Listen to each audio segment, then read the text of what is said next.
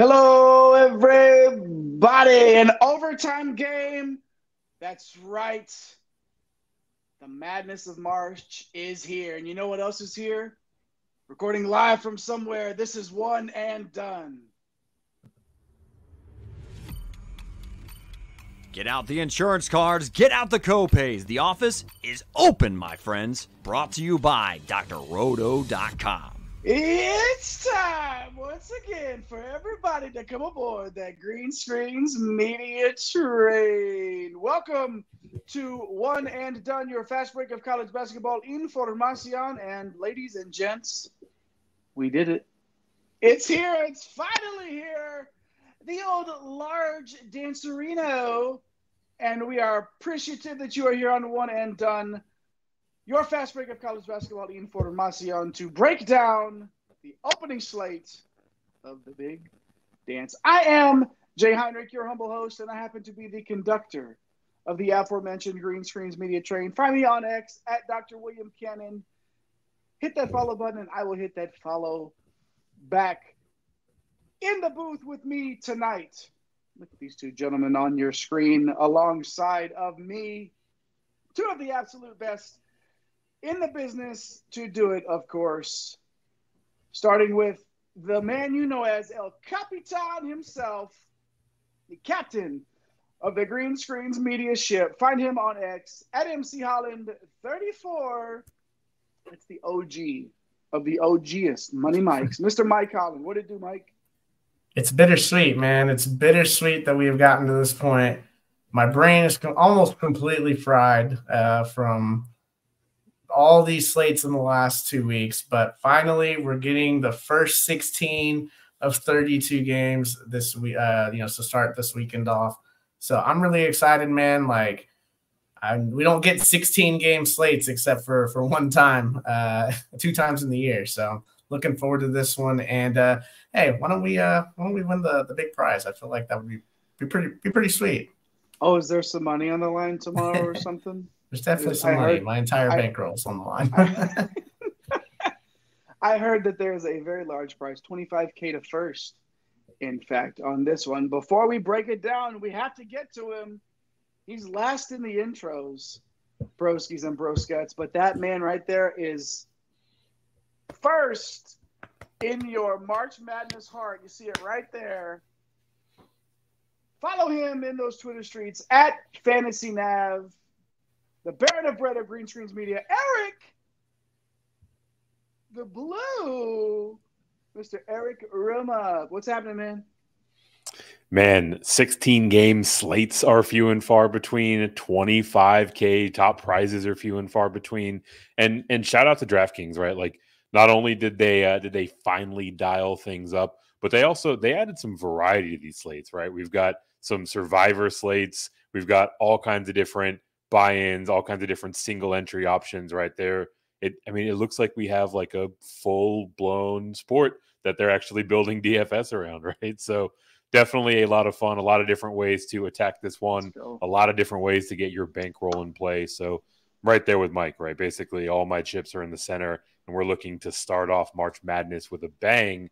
And speaking of which, Snake Eyes starting us off with a bang. Got in here early, scooched on up front and center. Bright-eyed and bushy-tailed. Appreciate you swinging through. Jeff's got the $1 million question, right? We need to have a conversation about where we can push Jay on his vocal range, right? We're definitely going to get those suggestions flowing into the comment section here. Didn't put up the cat signal yet, but Sam the Sniper up in here with the yo, what up, Sam? Got to be feeling good about his Auburn Tigers making it to the big dance, although they are in the region of death. Talked about that ad nauseum. And then Sam Hogg jumping in, 98% excited, 2% scared, or is it the other way around? When you can't tell the difference, that's how you know that we're in March, right? You're doing it right. You're doing it right. And if you're 98% excited and 2% scared, you probably didn't pick Arizona to win the whole thing like I did. The scared factor is a little bit higher on that, but that's okay. We're here to have fun. Dylan, we saw you hanging out with us earlier on. We were getting everything fine-tuned. I know we got a little bit of a later start than we wanted to, but we appreciate everybody hanging out with us no matter what. We're probably going to get into a little one and done after dark on the East Coast if you're watching live with us on a Wednesday night for this Thursday slate. And like both gentlemen said, this is a 16-game slate. Not too often do we get an opportunity to break down 16 games and to observe this occasion properly. All of us, if you have not already, should hit those like and subscribe buttons. Do that. You should get over to the One and Done Bracket Challenge. Ooh. And make sure that you have clicked the link that will be appearing in the live chat here very shortly. Oh, right there on the screen in the live chat. Boom, boom. Click that link. If you're watching somewhere else, Twitter, whatever, anywhere else in the world that's not on YouTube, get over to YouTube, hit that subscribe button, because to win the One and Done Bracket Challenge, you need to, or to win the prize for the One and Done Bracket Challenge, you have to be subscribed to the channel. You got to come in first place. And all you gentlemen, a signed Caleb Love jersey. You win an autographed Caleb Love jersey if you win the One and Done Bracket Challenge. Yeah. Perhaps. Well, perhaps so. Maybe. My son's favorite player somehow in this world. I have no idea how it happened though. So maybe I'll win it. And then there you go. I'll just bring it up on the screen right every time we have a live show to remind y'all of the dominance of the conductor. That won't happen. Don't worry, guys and gals. That will not happen. Man. But we got a 16. I love the idea of you winning it and then not giving it to your son, just hanging over his head. Oh yeah, no, I wouldn't. It would be mine. I would definitely keep it. No, I might give it to him. Maybe. I wouldn't. Yeah, I would. I would give it to him. Make sure you hit all those button for us and get over to the One and Done Bracket Challenge. We're sending out those emails. Won't you submit those forms? What do we say, gentlemen? 10 a.m. tomorrow would be the 10 a.m. on Thursday morning, I should say, would be the deadline to get in for our bracket challenge. Yeah, that's when we're going to cut it off. Right now, we've got north of 60 people who've thrown their name in the hat. Although we're only at about 35 people that have made their way into the tournament challenge. So check your spam. If you haven't seen that email come across, hit us up here in the comments. Hit us up on Twitter at One and Done CBB. We want to make sure that we get everyone who would like to participate into that ESPN group, so we can all chop it up and see what you got. Yep. Get over there, do all those things, push all those buttons. We appreciate you hanging out. And don't forget about our guy at The Real Napier as well, our guy Nape C. Hustle, doing things on the socials for you guys, dropping bets, dropping PrizePicks, doing those things for us on the socials, and doing some things behind the scenes as well. So shout him out. Shout any of us out. We will get back to you as we get back to this 16-game slate. A quick overview, Mike. Anything stand out to you? I mean, this is 16 games, and you can do anything that you want. You can play any lineup you want. Everybody's in play. I might tell you I don't recommend you playing this person, but literally all hands on deck. Everyone is in play for March Madness. For tournaments, you're going to have to take some shots. I mean, you're probably going to need close to 5 to 6x per player in your lineup.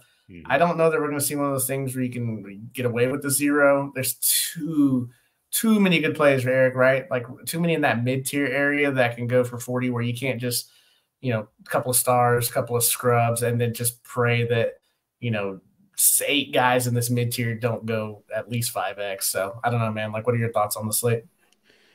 Yeah, completely wide open, right? We see this all the time whenever there are mid-major teams on the slate, right? Just DraftKings and the algorithm has no idea what to do with them. So creates a ton of value. In this slate in particular, it creates a nice, juicy mid-tier. There are so many awesome plays in that mid-tier, guys that, can get into like the 40 fantasy plus point range with pretty reasonable price tags. And also shout out, I mentioned mid-major players being on here. Kind of dope to see Tucker DeVries and Deron Holmes as the 2 prize kings on this slate, heading into March Madness. Like, that's awesome. These are guys that like just for sentimentality's sake, I'm probably going to have a few shares of them in that survivor pool, just so I can see if they advance and ride their opportunity as far as they can. Sentimentality? Did you just create a word? Yeah. Sentimentality. I like it. You got to have the sentimentality to go far. And we're going to have it all. Whatever that means, we got it here on One and Done. So make sure you hit those buttons for us, like and subscribe, get into the One and Done Bracket Challenge. And we are going to get into the first of 16 games we will cover, even if it's briefly. We're talking about all 16 games up and down this slate. Hop in the live chat like Jeff and Sam the Sniper and Sam and Dylan have. Everybody, go ahead and hop in there. As we get to Michigan State versus Mississippi State, 133-point implied total. Both teams outside the top 200 in tempo. Thus, the old low score. Oh, yeah, by the way, they're both top 20 in defensive metrics as well. So 133-point total here. Michigan State, a team that may or may not have really deserved to be in this tournament. But once Izzo's in, guys, y'all know the deal. I mean, there's a reason why it's January, February, Izzo, April, blah, it just keeps going right there. So 10 guys checking in, Mike, for the Spartans, and the big three are hitting 30 minutes. Yeah, I mean, I guess this is, in theory, an awesome game to start the tournament with as far as fantasy purposes. 306th in tempo for Michigan State, 202nd in tempo, which is up from last year for Mississippi State. Two tough defenses and some offenses that are just okay. I don't know how much we want to get into this, man. I mean, implied total for Michigan State, 67 points on KenPom. Implied total for Mississippi State, 66 points. When you look at it from a Michigan State side, solid metrics, obviously, for Mississippi State's defense. They did get beat up a little bit during conference play inside. They were actually 13th out of 14 teams in the SEC, defending the two-point land, which was pretty interesting considering they like to beat up and get after you on that front court. 54% given up from the two-point land by Mississippi State. Also, they turned the ball over quite a bit. So Michigan State with an opportunity, they're not a team that gets a lot of stocks, but a steals boost here for some of the Michigan State guys and get their hands on thefts like someone like Tyson Walker. I mean, I say everyone's in play, and absolutely, because Tyson Walker has shown us that he can go for 40 fantasy points, right? I don't want to play him. I'm probably going to have north of 40 lineups tomorrow. I don't know that I'll play him. I might just play him on one just in case this game goes overtime. But that's about it. He's been okay in the last two, but I kind of throwing that out. It's all hands on deck, for March Madness here.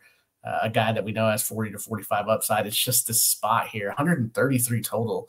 Like this doesn't scream, play guys in this game for ceiling type ability here. So Tyson Walker, for me, probably a no-go. AJ Hoggard, kind of in that same realm. Like, these guys are probably priced 500 to 1,000 too much for this spot.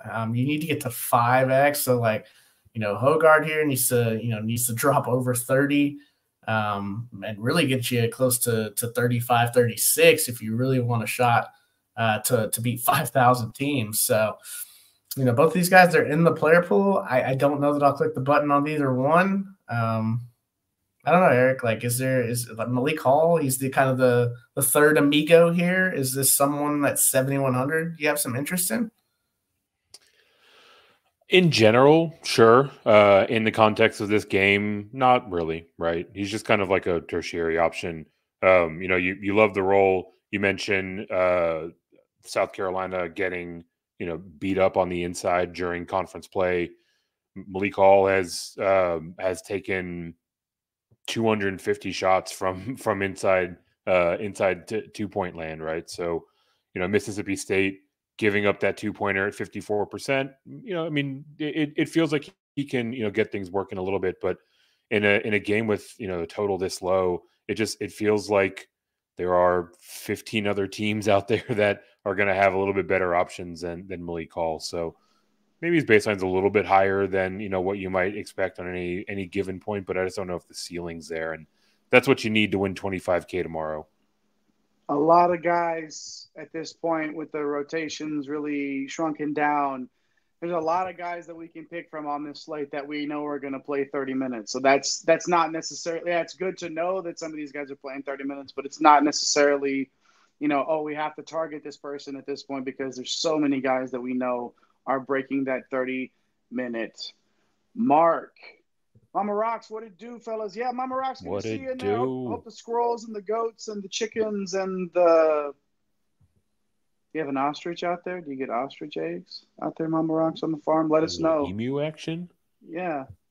Who knows? Jeff saying before that Indiana State would have been fun in the tournament. It would have been a lot more fun than watching Virginia. I know that. Oh, sheesh. But they went like 13 minutes of game time without scoring a point or something yesterday. It was like 4 minutes gone in the second half, and they didn't have 20 yet. They had like 14 points or something like that. What even was that? Would have been great to see our guy Kareem Abdul-Jabbar over there, but he, alas, wasn't meant to be in the big dance. Let's get to Mississippi State. As we mentioned before here, 7 men checking in. 4 guys did hit 30 minutes last game. Again, so many playing 30, Mike. But again, this is the same. This is the same game that we're talking about Michigan State being in. So, game environment kind of stinks a little bit. Yeah, it's not great, but you look at their top dogs, and their top dogs are a little bit lower price. So Josh Hubbard, I actually don't mind him for tournament, 7,200. We know he has 40 fantasy point upside. Absolutely has to make his shots, got to knock down his threes in order to get there because he doesn't do a lot else as far as rebounding, getting assists. Now he can get steals for you, but he's gonna have to go nuclear from 3 in order for him to really pay this off in a tournament. Maybe one shell I'll fire with him. Tolu Smith at 6,800 is awkwardly appealing at this price. He's just been kind of so-so recently. All right, at 5 to 6x at this price point, you really need him to bang out a 35 to a 40 to feel great in a tournament. Maybe it's just on name recognition alone, and he's a first-team All-SEC player. But I would assume Christians plays him 32 to 35 minutes. That's really the only way he can get there. As far as the interior Michigan State, there's not a guy that's really going to stop him from doing what he wants. So I think he's interesting. Probably my favorite price-adjusted tournament-type play out of this entire game. I don't have much interest outside of him. Maybe Cam Matthews, since he's $700 cheaper. Eric, what are your thoughts on Cam Matthews? Definitely don't mind getting a little bit of a discount going to 6.5K for Cam Matthews, right? I guess the issue with him is he's really more of a boomer bust tourney play, right? Doesn't exactly shoot the ball a ton, but he can rack up the counting stats. He's got big stock upside. 14% shot rate is obviously pretty tough to swallow in the mid 6Ks, but 27% rebound, nearly 20% assist. Then he's got 3% block and 4% steal rate. So, if you're putting a lot of bets out there, he can be someone to consider in the pool overall, but not a huge priority. And the other name that we need to talk about, DJ Jeffries, even more of a discount, $200 less than Cam Matthews, and close to $1,000 from some of the bigger names. Not a huge shot rate. He's actually carrying a 15%. It's a little bit better than Cam, but certainly not where you want to be. Big minutes, counting stats, but all of this is kind of to a lesser degree than what we just covered with Matthews, right? So both in the pool, but there are so many better spots up and down this slate that I'm not going to find myself going there much. Don't really blame you. Just an ugly total. Let us know in the live chat if you're going to cross that game off altogether. Hop in there like Mama Rock's letting us know. There is no ostrich, but if I knew it was an emu, that big old an emu would be on the way. Forklift Jeremy, good evening, fire. Drop that fire emoji in there like Jeremy did. 7 days off again and couldn't come at a more perfect time. Good sir, I'm with you. The captain is with you as well, off for a couple of days here at the end of the week. Unfortunately, our guy Eric the Blue was not able to finagle his way off on a couple of days here, but that's okay. Be hitting that boss button on the brackets, right? No, just doing good. Exactly. Feel like Tolu can't get there. DVP spot, Mama Rock saying about Tolu. It's going to be tough for him to get there. And Jeff Agreeing. Make sure you hop in that live chat. Yeah, Dylan saying not a chance he's playing this crap game. I don't blame you crossing it off. Yeah. There's going to be some games like that. We're going to first three are kind of weird. Yeah, how about Duquesne and BYU here? A 144-point total, so a little bit better there. Big time pace up for Duquesne, playing 8 guys and 3 guys hitting 30 minutes, Mike. Yeah, this one kind of ugly too. I mean, I have some interest in the Duquesne guards. I mean, you like the pace up spot. BYU kind of got beat up from 3 this year, at least in the Big 12 play. Now, Duquesne's not a Big 12 team, but they got a couple of guys that can really fill it up. Jimmy Clark and Day Grant. So, the BYU defense, 11th in defensive efficiency during Big 12 play. Now, that's almost nearly 109 points per 100 possessions. Jimmy Clark at 7,700 and Day Grant at 7,400. Like, these guys are contrarian tourney type options. I mean, Clark has the ability to go for 40. Day Grant has the ability to go for 35, 40. So these dudes, they shoot the ball a ton. Like, they're the only guys that shoot the ball for this team, basically. So Jimmy Clark's going to take 15 to 20 attempts. You're going to see Day Grant take 12 to 15 attempts. They're going to get to the free throw line a few times. They have the ball in their hands a ton. Day Grant, can get you some assists and steals. Jimmy Clark can rebound, decently for a guard. So, outside of like tournament options, that's really all I have for them. If you want to get cute, you can go down to 3,100 and play Jacob Nikas. He is 3,100. Recently getting a bit more run, especially in this A10 tournament last 2 games. He's 3,100 and he put up a 15 and a 13. If you feel like those 2 games, if you watch them, those were knocked down. It was St. Bonaventure and it was VCU. I mean, those games were disgusting, absolutely ugly game totals. You feel like in this one, especially if it starts to get out of hand, he gets a little more run off the bench here. He's got 6 to 7x upside. So just kind of an interesting like secondary type value play that you maybe get cute with. I don't know if you think the game stays close. I don't know that you want to play him as a game stack because he's probably not doing the heavy lifting for this team. But if you're trying to get like a one-off and really save a bunch of salary and pay up for 3 studs, I think he's interesting. But that's about it from this side. Eric, anything for you?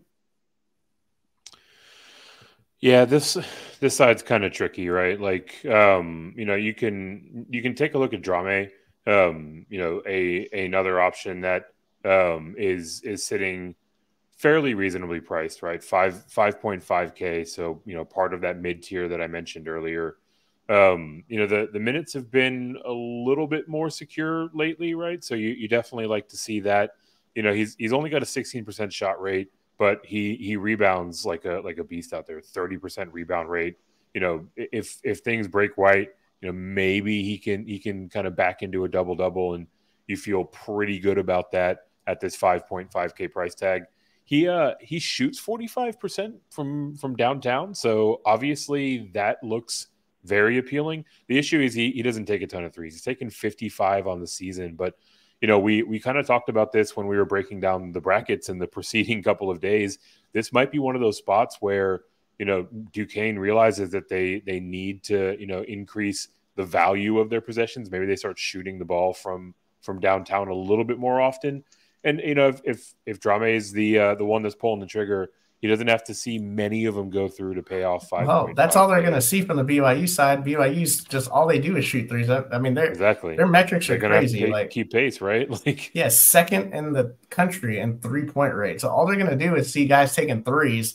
You got to think that they're going to fire off some threes. I think you're not feeling good about layups when the team you're facing is just raining in threes. Well, what about BYU, Eric? There's really only one guy, right? That's getting those consistent minutes. Just cross them off, Eric. Cross the side off. Cross it off altogether. Right? Like, I usually BYU, do, man. I mean, what do you think, Eric? Is anybody there? Eric? Yeah, so look, Duquesne has played solid defense all year long, right? Like, on offense, they did turn the ball over at a pretty high clip this year, 17% overall. For me, really the only name that kind of sticks out here is Dalen Hall, 6.4K. The thing with him is that he's routinely getting across 30 minutes. So you definitely like the fact that he's on the court as much as he is. 18% usage and only 16% shot rate. So nothing to write home about there, but you do like his 28% assist rate, right? If there are dimes to be had, he is the one dishing them out. He can chip in a couple of steals here and there, shoots just north of the Heinrich line at 36% on 142 three-point attempts. So, this is one of those spots we always say like just a little bit cheaper and we feel better about a guy. I think it's right there for Dahlin, right? Like maybe like 6.1K. I would feel kind of okay about it, but ultimately, like I don't know that we need to like really go out of our way to make a justification for one of these fringe players on a just when they play 1,000 guys. I think we should just listen to Mike and just cross it off. There you go. Talk one up for me. Watch Dallin Hall. The 25K. Hall. Yeah, I don't know. Yeah, he'll be on the optimal probably. Who knows? Thanks for hanging out with us on One and Done. Make sure you hit all those like and subscribe buttons, notification bells, so you don't miss anything that we're doing here on YouTube. Follow us on Twitter, X, Elon's Hellhole, whatever you want to call it, at One and Done CBB, all spelled out, at Get Green Screens as well on Twitter, and then at on TikTok as well. So hit all those follow buttons so you don't miss what we're doing as we get to Akron and Creighton. Mike's pick to win the whole dang You took the thing. Zips? That would be that'd be pretty ballsy. Creighton there. We're not going to start with Mike's pick. We will start with the Zips though, Mike, playing 9 guys here, and it's really just 2 guys getting monster minutes, but man, you don't really like the matchup here.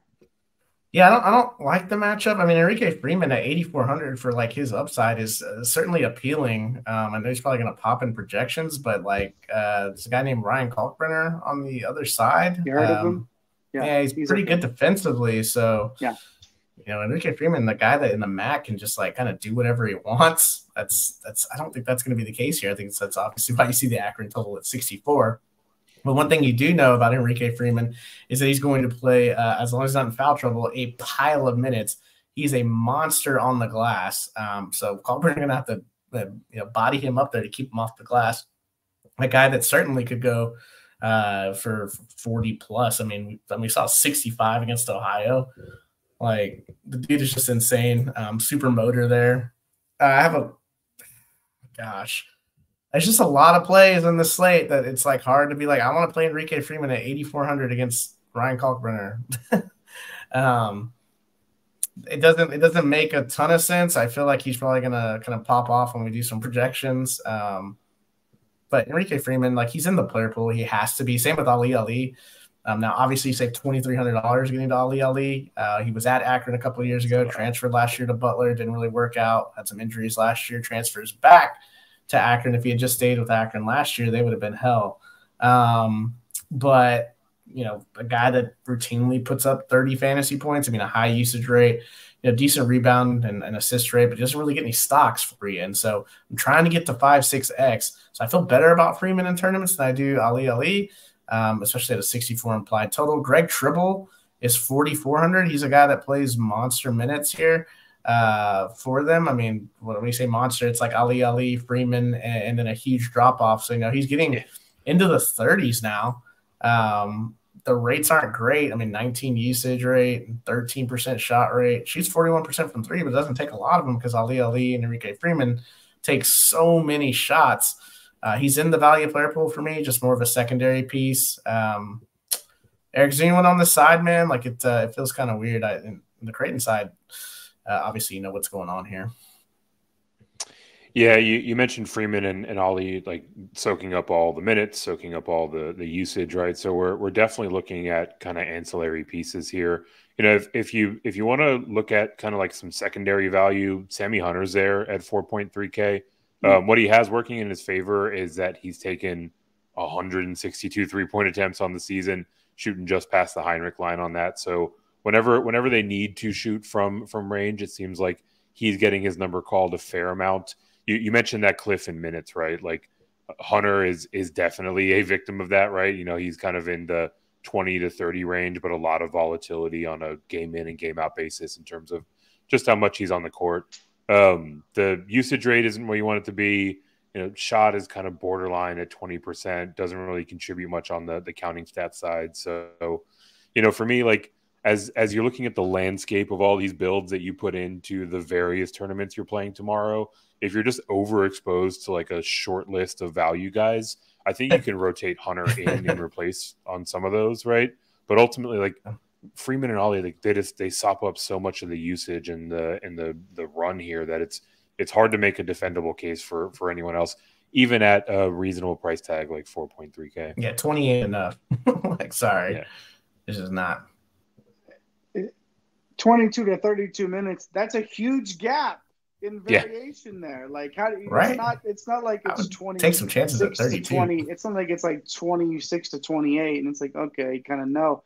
22 to 32 minutes, fluctuate back and forth. Like, it's hard to even justify that there. Although, like you said, Eric, he does get the threes up. How about the Blue Jays, Mike? 4 guys. This is just an extremely talented team, as obviously you think very highly of them. But these are guys that just God, look at the price tags, Jay. Yeah, exactly. Like, we're paying up to get to this side for any of these players that we know, that we trust, I should say. You're paying top dollar. Yeah, top dollar, which is really annoying. But it makes sense, right? Like, they play 40 minutes, all 3 of the big 3, basically. And hell, Stephen Ashford gets a pile of minutes too. So the fact that they have a big 4 kind of eating at each other at these price points, Ryan Kalkbrenner, I would say probably the most interesting from a tournament perspective. This is an Akron team that's really shut down the 3 ball this year. I mean, where you can really hurt them, oddly enough, is actually inside and on the offensive glass. Even though Freeman gets like 15 to 20 rebounds, there's still more rebounds to be had. They don't have any other guys that actually are solid rebounders. So unless he's doing well, and if he's in foul trouble, like, this just spells like a complete blowout here. But Kalkbrenner at 9,200, obviously a guy that can go for 45-50. All these guys can go for 45-50. Shireman at 9,500. Trey Alexander at 8,500. I mean, it's kind of like pick your poison most of the time when you play this team. You never stack these guys together because of the price tags, but you can typically, and it's hard to like build the rest of your lineup if you play 2 of these guys. So yeah, I guess for me, it's just more like spin the wheel on these 3 top dogs: Trey Alexander, Baylor Shireman, Ryan Kalkbrenner. Eric, do you have a preference on any of these guys? And what's your thoughts on Stephen Ashworth just sitting there at like the major discount from these guys? Yeah, it's a weird spot for the top guys. We talked about DeVries being the price king on the slate. Shireman and Kalkbrenner are right up there with him. So, spending up in that way in a game that has some blowout potential always feels a little uncomfortable. So, all 3 of them will be in the pool. I guess I would err on the side of Kalkbrenner, but not the biggest of priorities for me. You mentioned Ashworth, another way to get into this game, sub 7K. So don't mind the price tag necessarily. He's always sneaky in a tournament context. It's just like the next time that we get him right will be the first time that we get him right all year, right? Like, he's got 30+ point upside. He hasn't shot the ball well in the last handful of games, and has, gotten into that, north of 30 mark. So, maybe there's, some variance kind of breaking back in his way where, he sees a few more go through. But I mean, for me, like, Ashworth is really no more than like another one of these kind of secondary mid-tier options. And I don't know if he really gets to the ceiling that you're looking for in this type of game environment, I do know, and I think that it's going to come down to picking which one of these top 3 guys that we want to go with, and rotating them in and out of your lineups, and just picking one and then going from there. I'd like to ask you, if you're hanging out with us live, drop in the live chat, which one would you like to start your lineups with? Kalkbrenner, Shireman, or Alexander? Or if you don't want to play any of those guys, let us know too. But I feel like you're going to have to play one of those because, like, again, we've seen Shireman go for over 60 within the last 5. Kalkbrenner's hit 50 and 40 and 47. And then Trey Alexander getting 40 3 times in a row within the last 5. Right? It feels weird not to play one of them because that's all we've been doing. Yeah, so let's get a poll up. We'll get a poll up, and if you're hanging out with us live, make sure you vote in that poll on YouTube. If you're watching over on Twitter or somewhere else, get over to YouTube, type in Green Screens Media. Our channel will pop up. Hit that subscribe button, and then hit the live video and vote in our poll. Which one would you like to play, Colbrenner, Sharman, or Alexander? And while you're over there, if you haven't hit subscribe yet, we are 3 away from 850. It feels like 2 weeks ago we were celebrating breaking 800, and now we are 3 away from 850. So let's get there tonight. Let us know if you hit that subscribe button. If you're brand new, let us know in the chat. Just drop fire emojis in the chat. Whatever you want to do, just drop and say what's up. We'll flash it up on the screen for sure. And Jeff saying that Creighton is on the high-end wheel. Yeah, spin that wheel with the Creighton Blue Jays, that high-end spin, if you will. Yeah, thanks for hopping in there, Jeff. I always appreciate seeing you in the chat. Here we go. Now let's get into Arizona. Why do I love Arizona so much? It's because I love pain. I feel like that's just, I can't help it. But that's my pick to win the whole thing. I'm going back-to-back. Yes, they burned me last year, and I'm sticking with it. Sticking with the Wildcats. A 162-point implied total here, but a 20-point spread.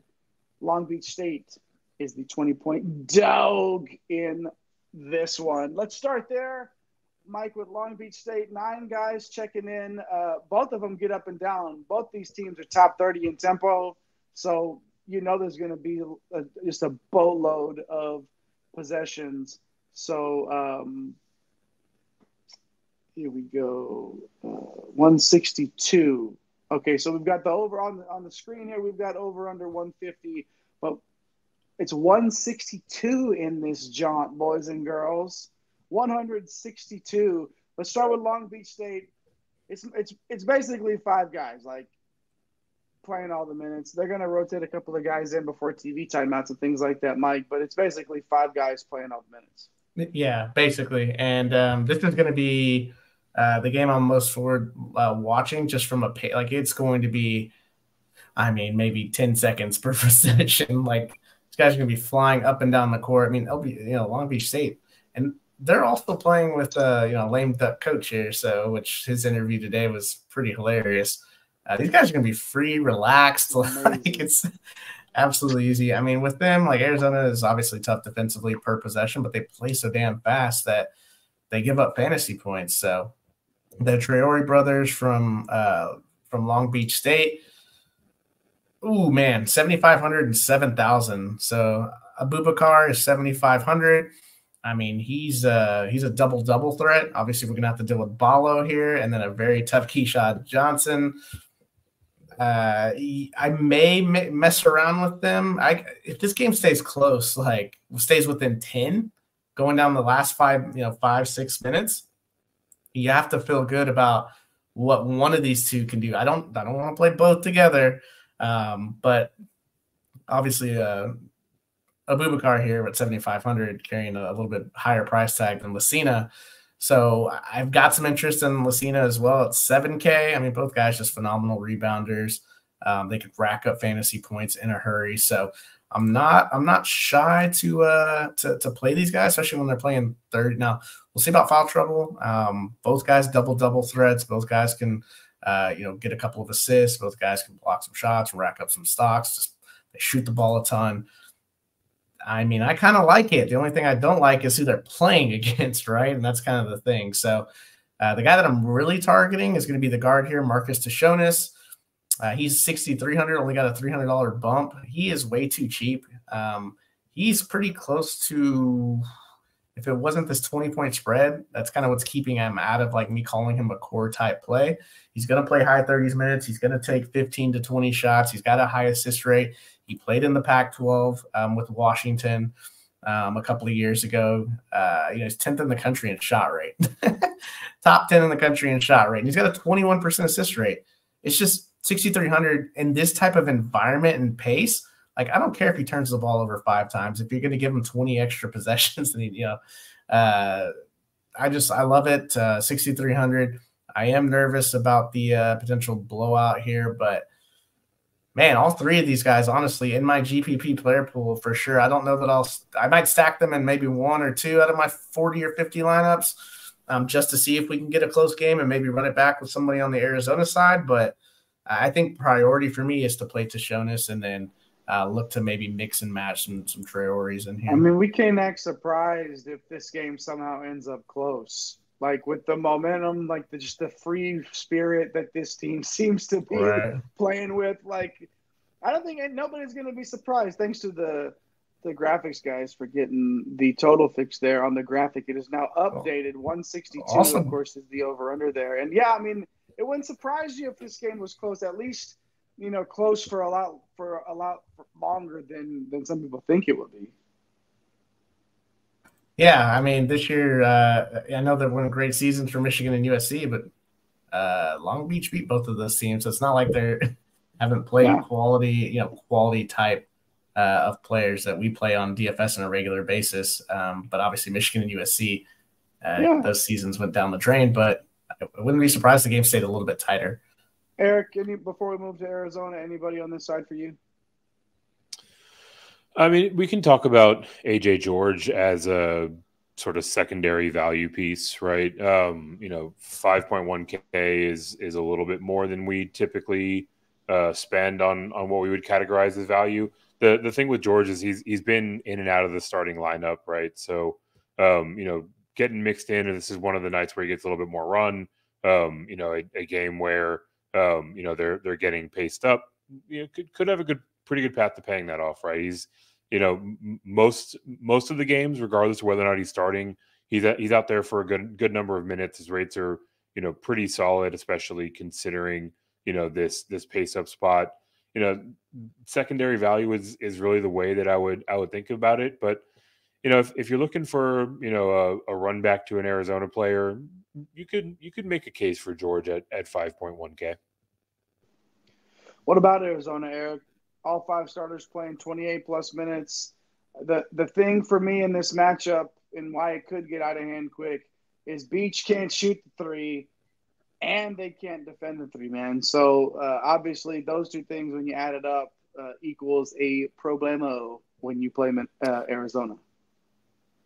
Yeah, definitely makes for a tough spot, right? Obviously, you like the story, you like the momentum that they have coming in, but Arizona is many of the finest analysts in the world championship pick, right? Like, this is a solid team. They're top 25 in 3-point percentage made. So you mentioned that kind of leading in, Jay, and don't forget that Beach is giving up an assist rate that's 344th in the country. So a lot of dimes available on the table for the Wildcats. As is always the case, the conversation with Arizona starts with our boy Caleb Love. Caleb Love, whose autographed jersey you can win by entering the one and done bracket challenge. But I digress. Why does it send shivers down my spine just by saying his name? Somebody's saying his name. Played 35 fantasy points in the last 3 games. That's why. Total combined. Yeah. Like, it's what is happening. Combined. And because of that, he comes in at 7.6K. Like, it's literally just baiting you into clicking his name. It's a trap. And I'm probably going to get ensnared. I'm probably going to click the button, right? The price is never this low. He's such a good tourney option. It is terrifying, which is kind of the theme around Arizona more broadly, right? Mike and I were talking about this after one of the shows yesterday. If you're talking about one of those survivor formats, Caleb Love might be one of the few candidates who could see his price tag go up $1,800 over the course of the first couple of games. So might be an interesting play in that format in particular. I definitely have interest in terms of your traditional GPPs as well. Moving on, another player that can fill it up a fair amount himself, Pele Larson, 6.8K, shoots 43% from 3, but only taken 93 attempts on the season. He does offer a 20% assist rate, so definitely don't mind that at all. He's also getting the bump from the matchup, right? The threes and assists that are going to be boosted really for all of these guards. the price feels kind of gross, especially from like an upside standpoint. You just don't really see him getting to the ceiling he needs to pay off a nearly 7K price tag. But when your team totals 91, like everyone that is playing heavy minutes is going to be at least worthy of a consideration, right? So if that ceiling game were to come, it is in this type of environment. It's so hard to pay, for me, 6.8K when Caleb Love is sitting up there for a couple $100 more.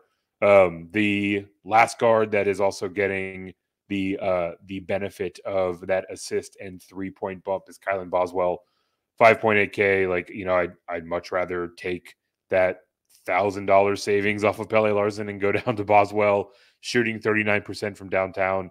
He's taken 158 3-point attempts. So you like that he is pulling the trigger a little bit more often. I like that. Gives you the same 20% assist rate too, right? So it gets that boost on against the 344th ranked team in the country at assist rate. So guards are the ones that are really jumping out for me. But Mike, this team's got a couple of pretty solid big men that we need to talk about as well.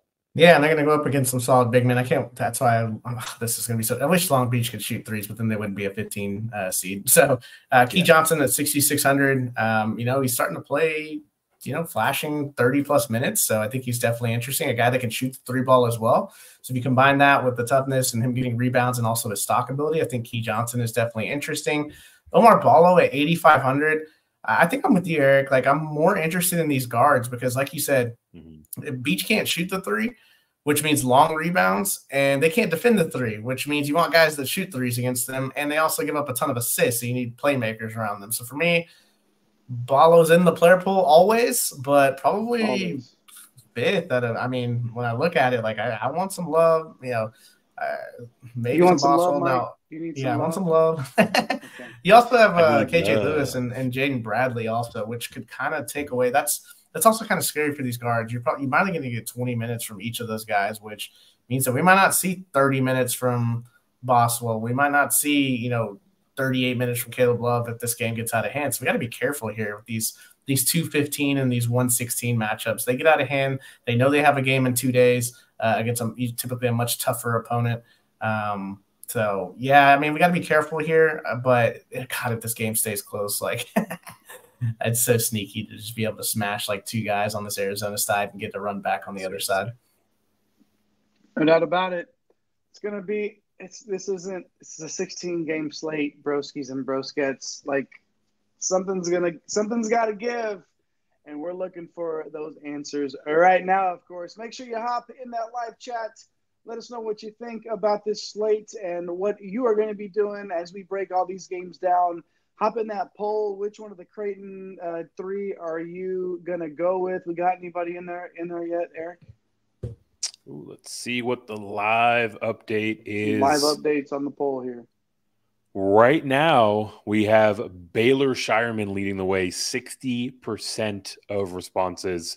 Everyone else is voting Kalkbrenner and an Alexander with sitting there waiting for his first vote. Maybe we show him a little bit of love. Wow. All right. Good deal. Thanks for those of you that have hopped in there. Let's keep that rolling. Let us know which one of the Creighton guys, the Creighton Big Three, you're going to play. This is I don't like this one. Wagner and North Carolina. Just Yikes. Do we have to? I guess we have to. Mike, you said game by game. I did. We will deliver it too.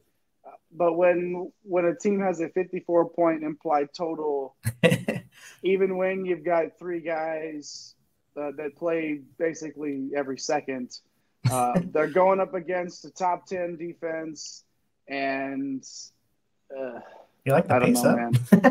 There you go. Yeah, there you go. That's my guy. I always find it. Yeah, pace up for Wagner, Mike. This could get ugly. I know me and you had the conversation before we came on about Javier Esqueda. I'm interested. I wish I could know right now if people are actually going to play him at 4,300 because honestly, he should be priced at 5,200, 5,300. So Esqueda at 4,300, we smashed him a couple of slates ago at 3K. I think it was 3,900. He really delivered. He's delivered back-to-back 26s.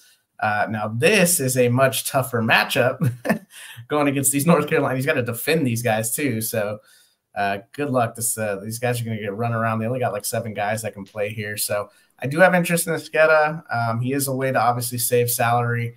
Doesn't shoot the ball a ton, but he has a high assist rate. I don't foresee him getting 8 assists against North Carolina. Typically when he gets these ceilings, it's a high assist and high steals and knocks down a couple of threes. But these guys are going to be on the floor a ton. Melvin Council at 6,800. I mean, he flashed 40 the last in the play-in game, but this isn't a play-in game against Howard. This is North Carolina. So, yeah, I think really I'm just more interested in Esqueda than anything else. As like I'll call him a primary value play. He's playing 40 minutes. Like, yeah, Eric, man, like on this North Carolina side, like you're probably not going to get anybody playing 40 minutes. So, like, what are your thoughts on these guys? But not in 43 either. And Eric, you were saying pre-show too, like show me more guys that are playing 40 minutes at 4,300 with this getter, right? So, anyways, yeah, I'll let you get to North Carolina though. We're not gonna ask you any more of. You don't have to do a deep dive into Wagner here, my guy. Let's hit the Tar Heels. Yeah, we had to at least cruise through the Wagner side because we'd been riding that Esqueda train recently, but. Really the players of note for this matchup are on the UNC side. Wagner is the second slowest team in the country. They defend the 3-ball pretty well, but, played the 3rd worst strength of schedule. So hard to say how much of that was influenced by their defense as opposed to influenced by their opponents. Starting off with the UNC side, as we often do, got to spend a little time talking about RJ Davis here. 8.3K, just an absolute beast at at this price tag. The price has come down just a little bit, so take the savings where you can. How long will they need to play him? Kind of hard to say in a game where they're favored by 22 points. You can say a lot of the same about Armando Bacot, right? 8.2K, just another absolute smash spot. Wagner can't stop a nosebleed, right? They're definitely not slowing down Armando Bacot on the inside. The real concern is whether or not this gets out of hand quickly, and I think it probably will, right? So, both these players are tremendous players of their own right, but in terms of plays in this context, might not be the best spot to fire them up. Man, Jay, like I don't know, man. I don't know that I'll get to.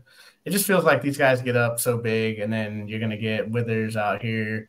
You're going to get Trimble out here. You're going to get Jalen Washington for 15 minutes. Yeah. Like why? I mean, I don't know how Wagner even keeps it close. So I think North Carolina they're going to make a point. They're going to make this is a statement that they're going to make in this one. I don't think it's going to be very close at all. Did Harrison Ingram or Cormac Ryan or any of those other North Carolina guys not really, man. I mean, Ingram's kind of interesting, but the game has to stay close. This game doesn't have a chance to stay close for me. It's going to be a 30-point blowout.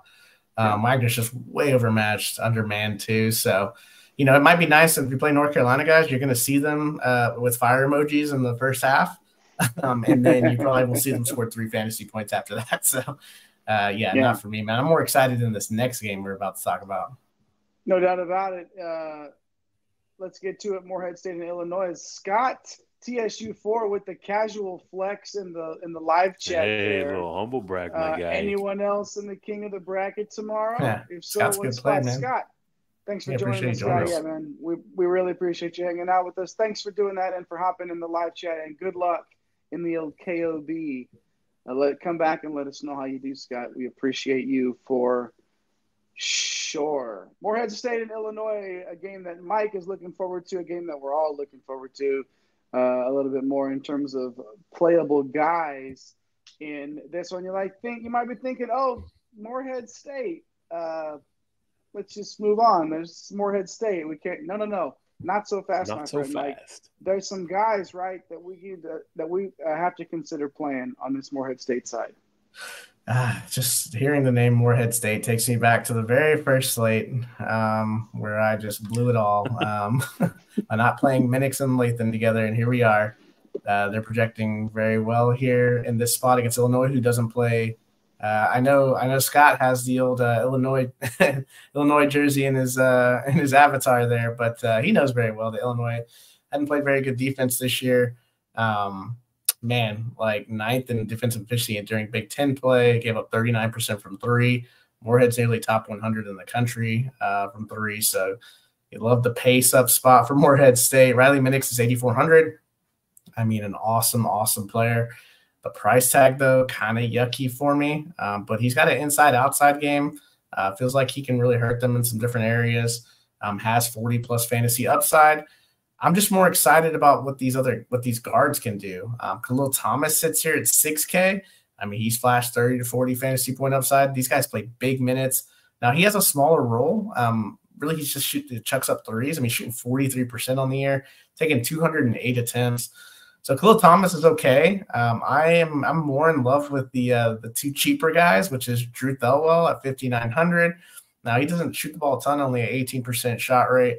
But a 30% assist rate, a 2% steal rate, and 34% from three. So I absolutely like Drew Thelwell here as that like lower mid-tier type play.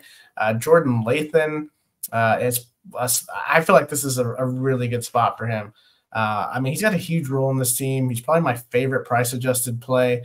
Really, you can kind of just spin the wheel on Thomas Thelwell and Lathan. I feel like one of these guys is going to have a pretty good game, a 29% usage rate, 20% combined rebounding rate, a 16% assist rate, shooting 38% from three.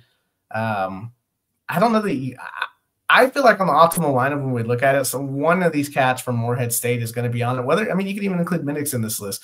I feel like we saw them play Bama earlier in the year when they were 3K, both Lathan and Minix were 3K.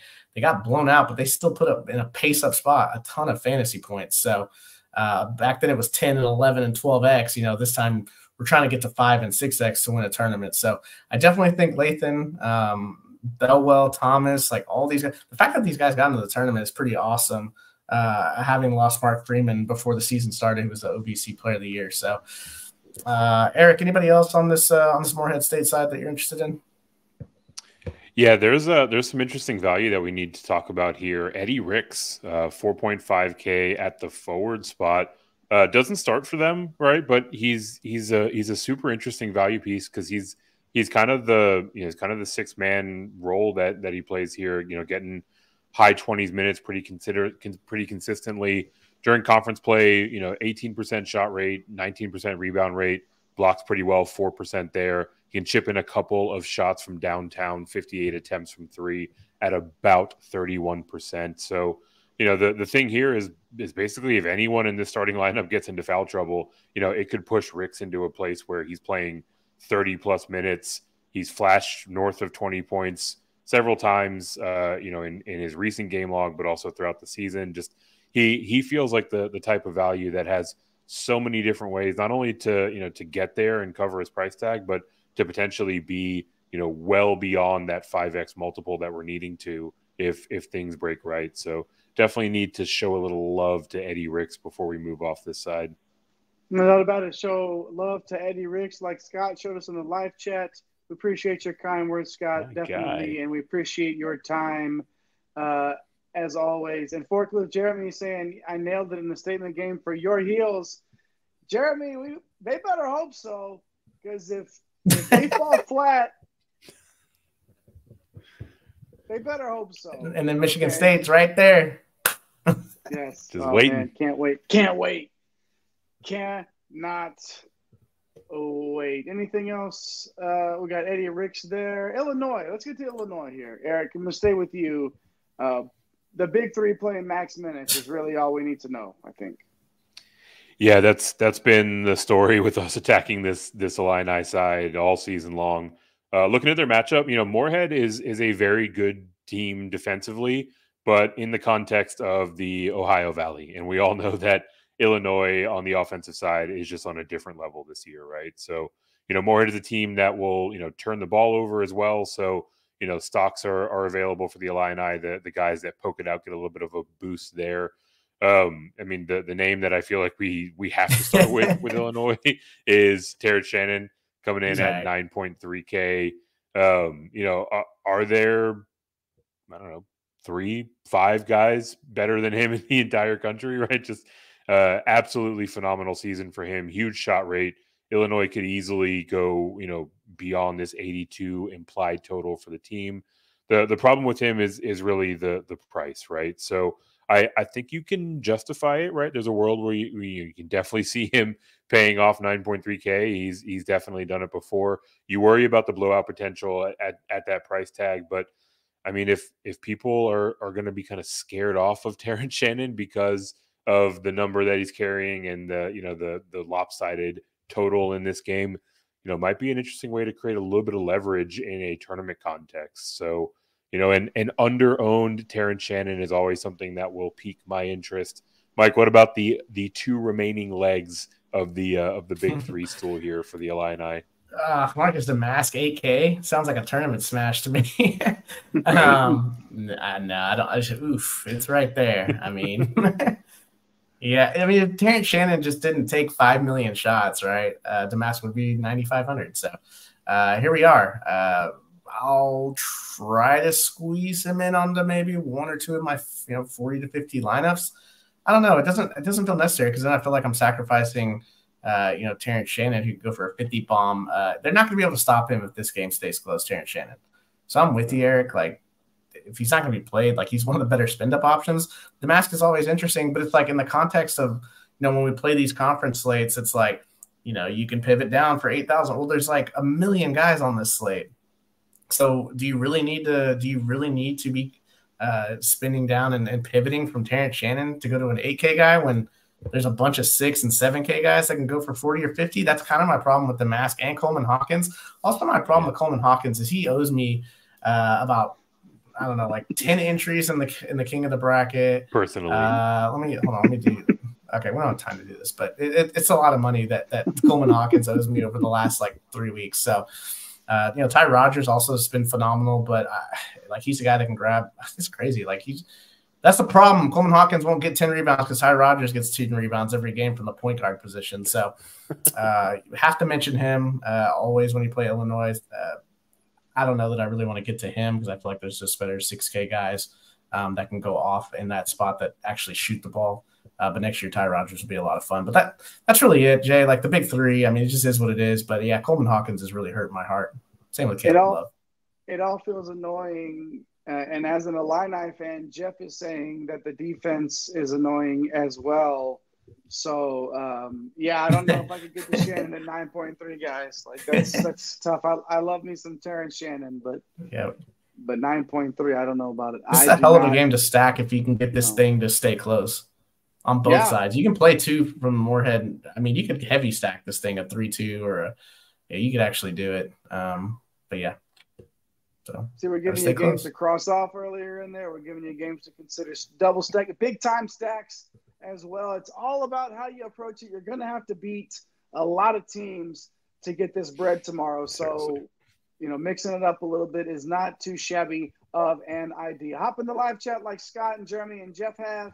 And as we get onto this ugly game, I hope that Oregon can get through this ugly game in the tournament because I would love to watch those Oregon guards against Creighton's guards in that next round. Well, y'all know my slight obsession with Jackson Shellstad anyway, but Oregon, it's slight. It's like minute, okay? But it's real, recognized real, okay? Y'all get it. Get this guy. With the Ducks, 3 to 4 guys playing 30-plus minutes, Eric, 8 guys checking in, but really it's just there's just a handful of cats here for the Ducks that we need to consider, I think. Who are you starting with? Yeah, the reason why it's such a short list is that South Carolina plays at one of the slowest paces in the country, right? 354th in tempo, and they are great defensively, right? 53rd in defensive efficiency. So really not ideal combination when we talk about DFS, right? Jeff was talking about the Illini earlier. Their fan base hates their defense, but from a DFS perspective, you love it. Kind of the opposite for teams that are facing off against South Carolina. We can take a look at N'Faly Dante. He's sitting here at 8.6K. This side is pretty simple for me. Like if you're gonna play anyone, it would be Dante. Big upside, even though it is a tough matchup. but very much so a tournament-only option, and probably a pretty contrarian one at that, because I don't think people are going to be tripping over themselves to get into this game environment. No way. Mike, anyone else that we should maybe even talk about here, or is this basically? I mean, just out of respect for Jay, we'll talk about Jackson Shellstad. I mean, Jermaine Cuisinart 7,100. That's a revenge spot, so kind of a narrative street. But Jackson Shellstad at 6,200. He's been good recently, but man, like, golly, you're just going to see South Carolina walk the ball up the court. It's not like Oregon plays fast. They're 200th, basically 200th in the country in tempo. We're just not going to get a lot of possessions in this game, and I don't really want to pay 7,100 and 6,200 for lead guards, and it's kind of ugly on the other side too, man. So I don't know, Jay. You gonna fire at least one shell at Jackson Shellstad's ceiling game against South Carolina in the tournament to remember? Yeah, I think you've got to, because I think Shellstad's game is tailor-made for this time of year. The guard play that you love to see, the guys that flash. Somebody's gonna have that coming out party, and I hope it's Shellstad, and I hope it's in his first round, and then watching him clash with those Creighton guards. That's the kind of game that I want to see in March. But they have to get through South Carolina first, a very good defensive team, and one that if they can control the pace of the game, the slow and plodding, and that's what South Carolina is going to want to do. So we'll see how it goes. I will have a shell of Shellstad. Yeah, you will. Fire Shellstad off in that one, baby. Look who's back. Guess who's back? Hey, yo. You're. Tell a friend. What's up, Kaylin? Feels like Christmas Eve. You know why it feels like Christmas Eve? Because it's the most wonderful time of the year. It's here, Kaylin, and you are too. Thanks for hanging out with us. Always appreciate you. We're putting it right into the veins tonight, man. We remember. Right there. Right into the veins. Kaylin was out here grinding with us at the beginning of the season when we were breaking down these conferences. Absolutely. Absolutely. Good to see you back there in the live chat. Let's get this Gamecock side in here. Starters getting good run, Mike. 9 guys checking in. And, again, Oregon hasn't exactly shown since late December that they're wanting to play a ton of defense. Yeah, this reminds me of the Michigan State game we talked about earlier. Yeah. I mean, Oregon's defense got cooked during the conference slate, and obviously they made a run offensively during the Pac-12 championship, but they were 10th in the Pac-12 in defensive efficiency during conference play. Now, obviously, Dante missed, I'll call it 4.5 games. Colin Murray Broyles, like, just because of his upside, has to be mentioned at 8K. I mean, yeah, I could see him putting up a 40 bomb here, which you absolutely love at 8K, right? That's 5X. He's got upside to go even more. He's been, one of the best freshmen in the country, like, people aren't really talking about. So Murray Boyles is for sure in the player pool. Michi Johnson is okay, 6,500. It's just okay. The game environment, though, are we really going to get a ceiling Michi game? He's a contrarian tourney type play. Like, I could see Michi Johnson. This game goes over by 4 or 5 points, and Michi Johnson's on the optimal with like a 31 spot. 30, 32 spot here. I don't know, man. Like, this South Carolina side is just kind of whatever. BJ Mack, I wish he played 30 minutes consistently because then he would smash. Find him sort of interesting. Really, it's Colin Murray Boyles. And, man, Eric, man, like, I don't know, man. I don't want to spend too much time on this. Is there anybody else on South Carolina? Not really. Talon Cooper is there, right? All cardio team type of guy. He just plays a pile of minutes. He doesn't shoot it all that often, right? So not exactly what you're looking for heading into this game environment. Maybe they decide to be a little bit more aggressive in this one, but I would cast that as unlikely, right? He did have a good game against Kentucky, right? So he's got it. He's got it somewhere in his locker to reach back and give you 40, but I don't know if this is a game environment like you're you're really only clicking the button if you're looking for ways to get very, very different with Cooper. Yeah, that makes sense. Yeah, just 137-point total here. I don't like the metrics. Couple of good defensive teams. And again, if South Carolina has their way, and then like you were saying, like they just drag an ass the whole time, like it makes for a yeah. Well, this next game is I wish I could say that we were going to change it up a little bit and not have another slow plodding pace, but Nevada and Dayton are both going to bring the same sort of gimmick there. Both teams outside the top 200 in tempo, and Dayton is actually 337th in tempo in the country this year. Both very good defensive teams, and both are efficient when they do get the ball, in terms of they are utilizing their possessions, I guess. So some good basketball here, but they're happy taking their time. So the 143-point total, that might even feels a little right. I don't know if we're getting there even. So let's start with the Wolfpack. 8 guys checking in for Nevada, Mike. 3 to 4 guys hitting 30 minutes. Anybody? I mean, you can look at the 2 guards. I mean, Lucas is 7,300.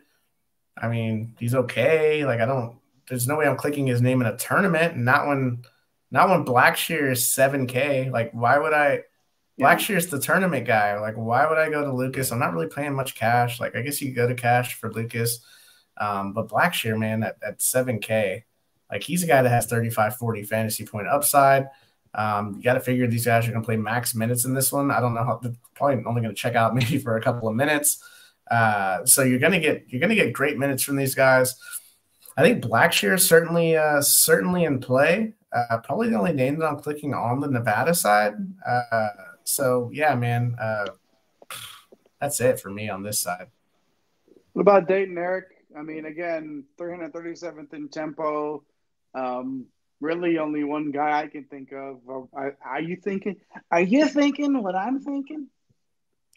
Yeah, the one guy that you're associating with Dayton is the one guy that everybody associates with Dayton, Deron Holmes. Not quite the price king, $100 less than that. I mean, he has been on an absolute tear to finish out the season, right? So, you can make a defendable argument for why he's priced where he is. But given the game environment, given the fact that he is the second most expensive player, and there are a little bit more known commodities or kind of household names in a lot of the Creighton players right there below him, I don't think we're going to see a whole lot of people going to Holmes. So, makes him a contrarian consideration. I would feel not good about spending almost 10K on a player in this game environment. With the defense that Nevada plays and the tempo that Dayton runs, like obviously the tempo hasn't been an issue for Holmes. In the last still getting there in the last 4 or 5 games. So it hasn't really made him any difference, but it's going to be tough for me to get there with him. For show. Hop in that live chat. Let us know. Are you paying $9,600 for Holmes? Are you getting there? Any Bueller? Anybody know? All right. Well, let us know if you do think you have Holmes. Drop it in the live chat as we bump all along the road now. My God, why do I don't even know if I'm going to watch the game. Colorado State and Texas, the Fighting Rodney Terrys, apparently. We've got the cup. Got it over at the Moody. The Rodney Terry edition? That these guys like to call the Rodney Terry edition, Yeti, and it just makes me want to throw it against the wall every time. But here we go. Let's talk about them. Colorado State coming off that. What would you call that? You can't Going to call basketball game. Like it wasn't a basketball. It was a clinic, a very one-sided. Tom Amansky's basketball clinic of 1960s basketball championship. Oh wait, they looked really good. Colorado State did. 3 guys playing 30-plus minutes here. A couple of good defensive teams. 145 total. I think we still got to consider some players here, though. Yeah, Isaiah Stevens is down to 7,500. He's got 40 fantasy point upside. I know he hasn't done much recently. Man, like, God, I wish his name wasn't Isaiah Stevens, and we've been covering him for a few years.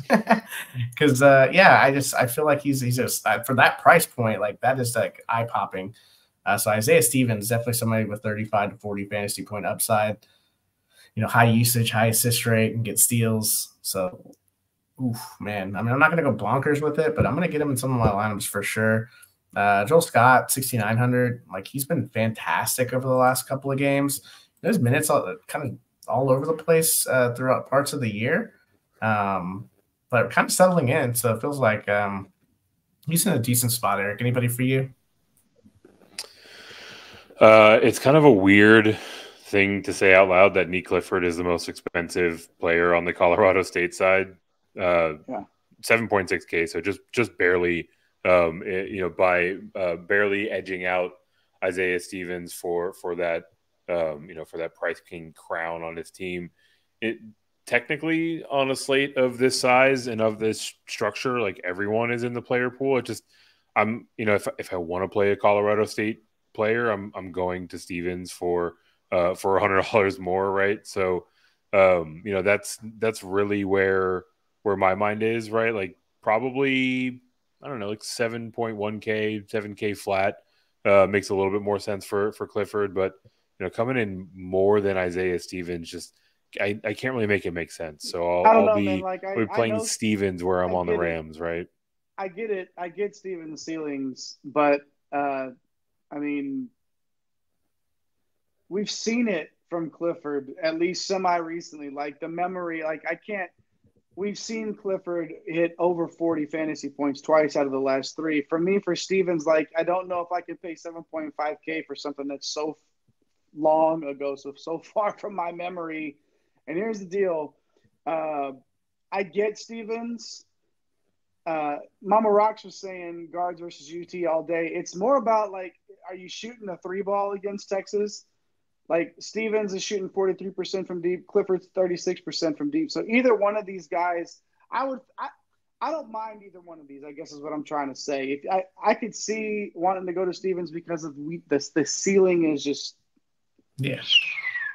But we've seen it a little bit more recently from Clifford. So either one of these guys, if they get hot, Texas gives up the three ball, and Micah chiming in saying Max Asmus on the slate in March, take my money. Yeah, well, as a Texas fan, I shut hope up you're and right, take my Micah. money. I sure hope you're right. Let's get to that Texas side now, Mike. Are you playing Asmus at 7,700? He's the price king for Texas. Is it Sue? What's the deal? We know who's playing on the court for them. We know who's getting the minutes. Can we justify playing over 7K for these guys? 7,700. He's in my we know it's March. I'm with you. We've seen what he's done. Didn't do it last year against Duke, that's for damn sure. But I've got some interest in Max Asmus. I think I'm more intrigued because there's somebody's price tag that is way down that should not be at this price tag, even though the matchup isn't. I wouldn't say it's terrible, but it's not. It's not great, and that's Dylan Dessou. 7K Dylan Dessou, the 40 fantasy point first team All Big 12. That's the one that I'm looking at clicking. He's going to play a pile of minutes. He's going to take a ton of shots. His rebounding rate's very high. He's a double threat every time. He can rack up a few stocks as well. A very good passer for a big man. We know what he did last March, right? Kind of carried this team until he got injured.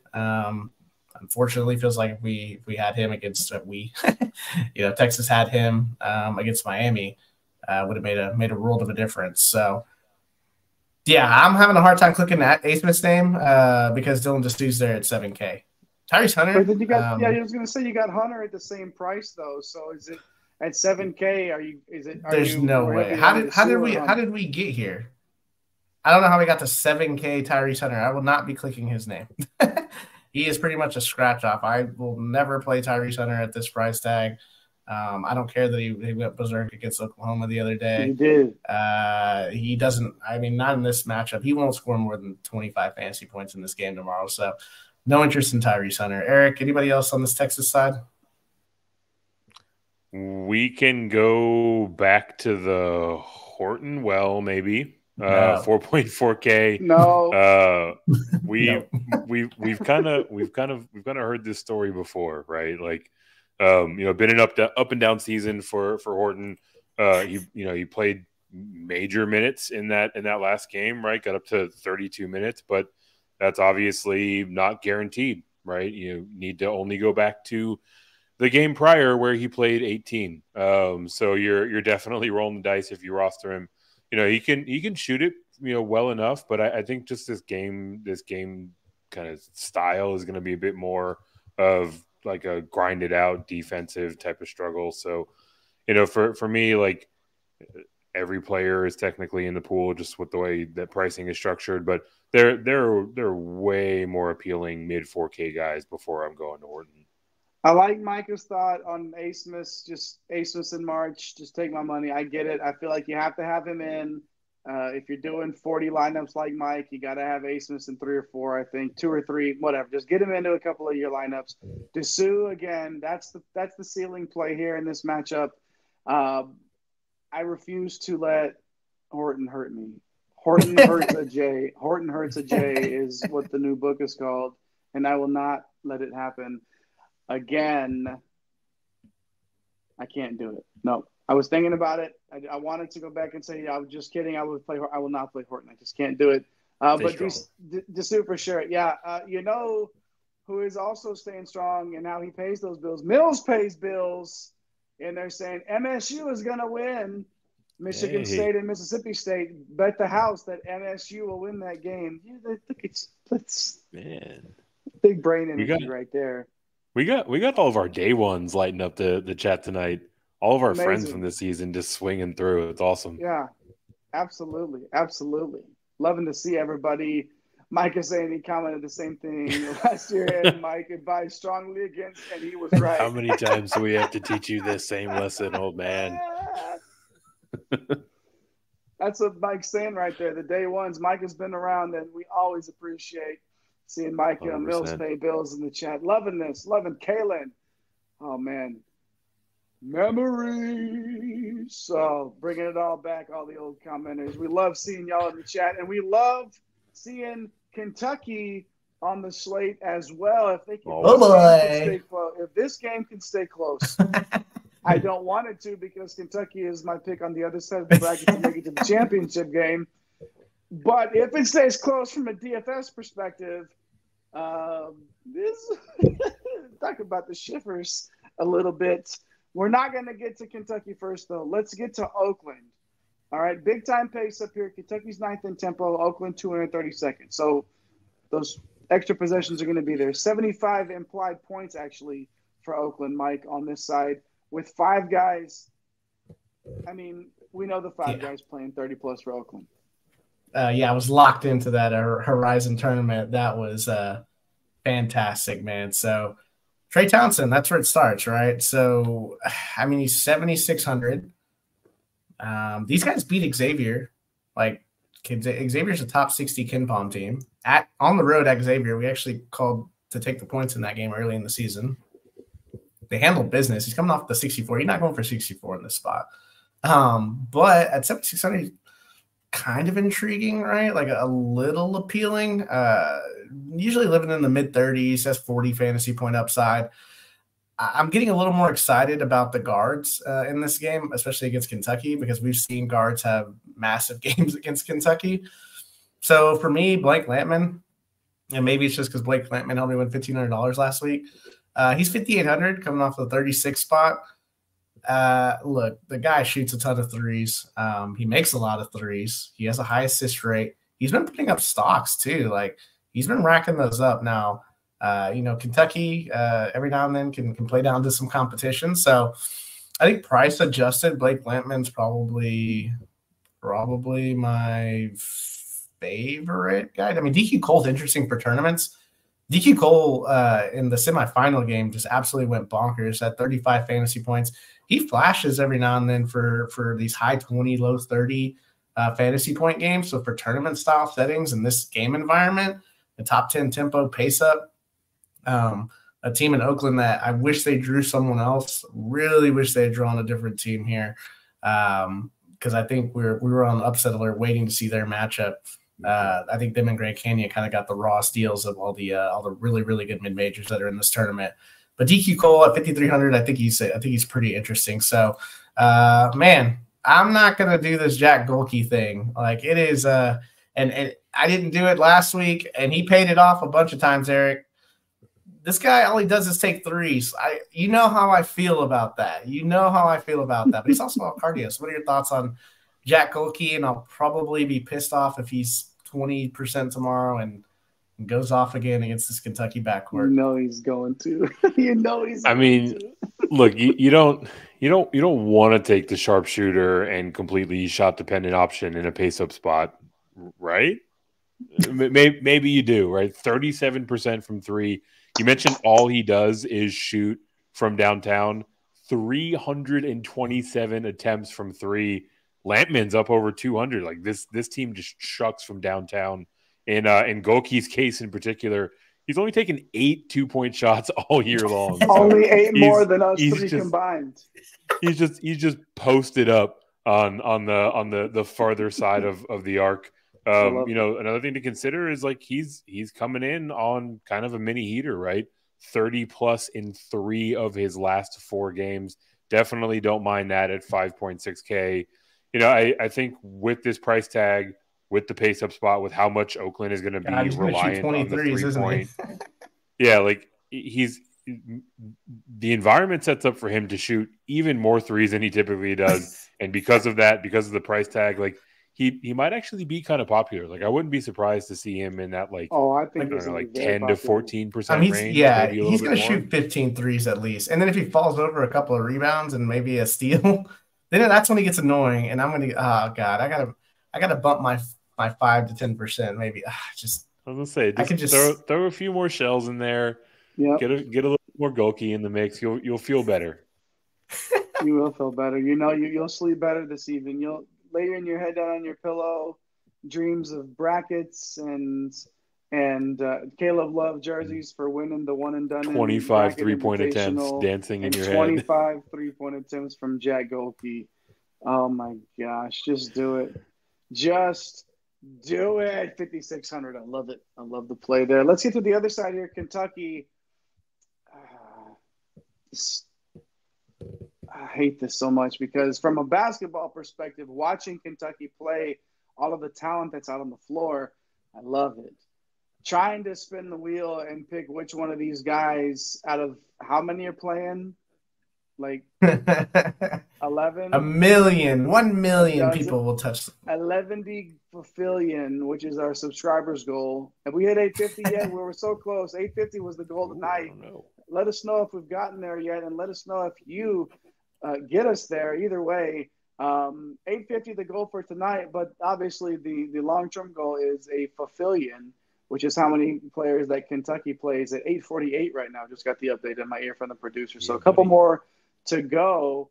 848 is also the number of players Kentucky plays.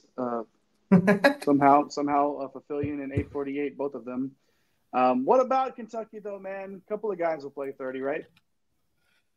Yeah, and Calipari was saying he's got something. I don't know what the exact quote was, but he's got a surprise so I don't know if that means that Dillingham and Shepard are going to start. That's what I've been dreaming of. Probably not, but got a surprise for you. I mean, Oakland defensively was good for the Horizon, right? Kentucky's just an offensive juggernaut. Oakland's dead last in the country in assisted field goals made. So bump to all the guards for Kentucky, and there's like 10 of them. But no, I mean, Reed Shepard's 8,800. We know Reed Shepard can go for 50. We know, but man, I mean, he's not going to be owned either at 8,800 when you have Reeves at 8K. Yeah, no one's going to Shepard. I mean, he has a 24% assist rate, so he can take care of that. He gets that boost there. He doesn't get the boost because he shoots a ton of shots is Antonio Reeves. They're all kind of cannibalizing each other. That's been the story all year that we've done this Kentucky side, right? Like one of them was going to go for 45. The rest of them are going to go for like in the 30s. And it just is what it is. So I would love for Rob Dillingham to start, Eric. Could you like speak that into existence so I can play him in some GPP action?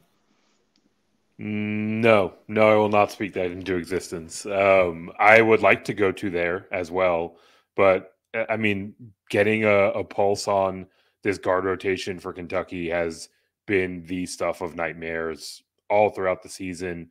And I mean, even if Coach Cal is dangling some sort of surprise out there, like I don't have the faith and confidence that it's going to be a good surprise, right? So yeah, Dillingham, like, hopefully he gets unleashed, right? His rates are insane: 30% shot, 30% assist rate, 5 to 6 upset, 6x upside in this kind of spot, right? Like, it all just comes down to the minutes. If he's getting the run, you feel real good about him paying off a low 7K price tag. If he's back to this mess where he's playing 16 or 17 minutes, like your night could be over really quickly, right? So that has him in the GPP only category, which is where he's been pretty much all throughout the season, right? So if we just guaranteed 26 minutes, it would be a thing of beauty. But that is not the Calipari world that we live in. I mean, he did play 29 last game, and he's played 20. Then he played 17. Yeah, 29, 17, 26, 24, 16. Just when you think you're out, they pull you back in. Yeah, absolutely. Hopefully Trey Mitchell's a surprise. 5,200 plays like 30 minutes. That'd be cool. Yeah, that'd be dope. Well, don't expect any defense, okay? No. We know that. Because Bishop has to get 15. Bradshaw's got to get 5. Oh, Yento's got to get 18. I can't do it. Not doing it. Not even spending the wheel at all. It's going to be tough because, there's going to be so many points scored. And, again, like, just the – How many times have we seen him score all those points and then, like, only one guy, like, mashes? One guy goes off. Like, yeah, if you beat me with an $8,800 Reed Shepherd, I mean – congratulations. You see the ceiling there, but I'll just shake your hand and I'll just shake your hand and move on there. Psych guy hanging out with us, dropping some betting lines here that the majority of people will think that the Oakland Golden Grizzlies play in California. No, that is not. Ice Cube is not walking out of his house in Oakland and walking onto campus. No. That's Auburn Hills, y'all. That's Michigan. That's Detroit. Mm-hmm. So yeah, definitely. Thanks for hanging out, Psych guy. Thanks for hopping in the live chat. Always love to see those kinds of comments for sure. McNeese State and Gonzaga. Ooh-wee.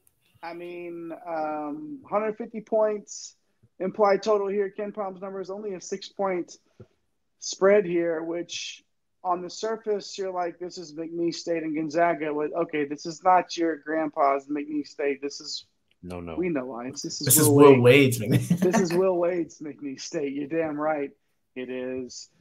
So this is going to be a popular pick, I feel, on many people's brackets for McNeese State to make an upset. I was not one of those people, actually. I do think the Zags hold on this one, but we like a lot of what McNeese State does from a DFS perspective, especially in a pace-up spot for them with Gonzaga 83rd in the country in tempo. We know the guys from McNeese State that play 30+. Anybody else, though? Yeah, I mean, you can look at Javon Garcia at 6K. I don't know. It's kind of weird, right? He's like kind of the de facto third option. I mean, his rates are okay. Yeah. But you love the pace there. A cheaper way to kind of get into this game.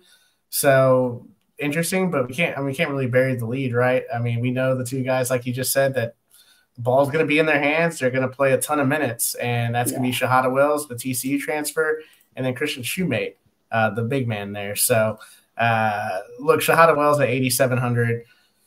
I wish the price tag, he's our cover boy. I wish the price tag wasn't quite this high, but you understand why it has to be this high because all he did, this year is put up 40+. Now, we're getting Gonzaga. We're getting the pace up right, but Gonzaga a little bit better defensively than what we're used to seeing here. Right. I'm a little indifferent on Shahada Wells. I do want to have some pieces in some of my lineups from this game. So I feel like I'm going to get him into a couple. Christian Shoemate sitting there at 7K is in a weird spot because Gonzaga plays this like weird 3 big men, Watson, Greg, EK, all 6'10", like and above, when everyone, and then the 2 little guards around them, when everyone else is doing something different, which I think not a lot of people are taking into account, Jay. And I think that's kind of why you like McNeese State's has never played it. 361 teams haven't played a team like Gonzaga that runs this type of lineup out there. And their 6th man is a 6'9" freshman, like a forward. So I don't know. I think from a picks perspective, Gonzaga is probably not getting enough love. I picked McNeese State, but Christian Shoemate at 7K, like he's gonna be very busy, and I could actually see him getting into foul trouble. He gets a little handsy and does get into foul trouble from time to time. So at the price tag, you don't mind it. You're also not seeing like these huge ceiling games from him. Now, obviously, more possessions here. He's got to stay on the floor and out of foul trouble. So Shahada Hallel is definitely interesting for me on that side. If you had to pick between the two, Eric, Shahada Wells, the 8,700 price tag, Christian Shoemate, $1,700 cheaper. They're both the studs. Shoemate feels like he's got the tougher matchup. Where are you going with this one, man? Are you finding the 8,700? I think I am finding the 8,700, right? I like the matchup for Wells a little bit more. I also don't know how many people are going to be going up to 8.7K for Shahada Wells or really for any player from McNeese State, right? So, creating a little bit of leverage that way. Another player that I am very keen on in these survivor type of formats, as I do have McNeese State, not only advancing past Gonzaga, but actually facing off against Purdue. So you need Shahada Wells to have a big game. That's the game theory, right? They're not doing that if it's not on his back. Yeah, so no. I am planting that flag Wells on that wall. You need Shahada Wells on that wall. I get it. Well, what about Gonzaga? What about the other side, Mike? Starters playing big minutes. We know the names. Obviously, this is a talented team, and not playing a ton of guys this time of year, which is normal for the Zags. Just really getting that rotation down to an exact science. What do you think about the Zags, Mike? Yeah, they're solid defensively. No, obviously didn't play the schedule that even Gonzaga played, but they had some trouble controlling their own defensive glass. And when you play 3 bigs like Gonzaga does, that's kind of interesting. Also, there's 333rd in opponent assist rate. God, I'm in love with a lot of Zags, man, and they also play max minutes. So Graham Ike at 8,300. I think he's got 40 to 45 fantasy point range here in this spot. So he was in a groove before that St. Mary's game where he basically had 4 fouls the entire game and only played 19 minutes. In that game, he was actually, him and Mitchell Saxon, that was a phenomenal game for the 19 minutes that he played. If he had played 30 minutes in that game, he would have scored 35 fantasy points. So, I have love for Graham Ike. I'm not getting the 8,800 to 9,000 price tag. I just got to get to 8,300. So I definitely think he's in play. Nimhart, I don't know that I want to pay 8,200 for Nimhart. And part of that is because the guy that's below him is $1,800 cheaper.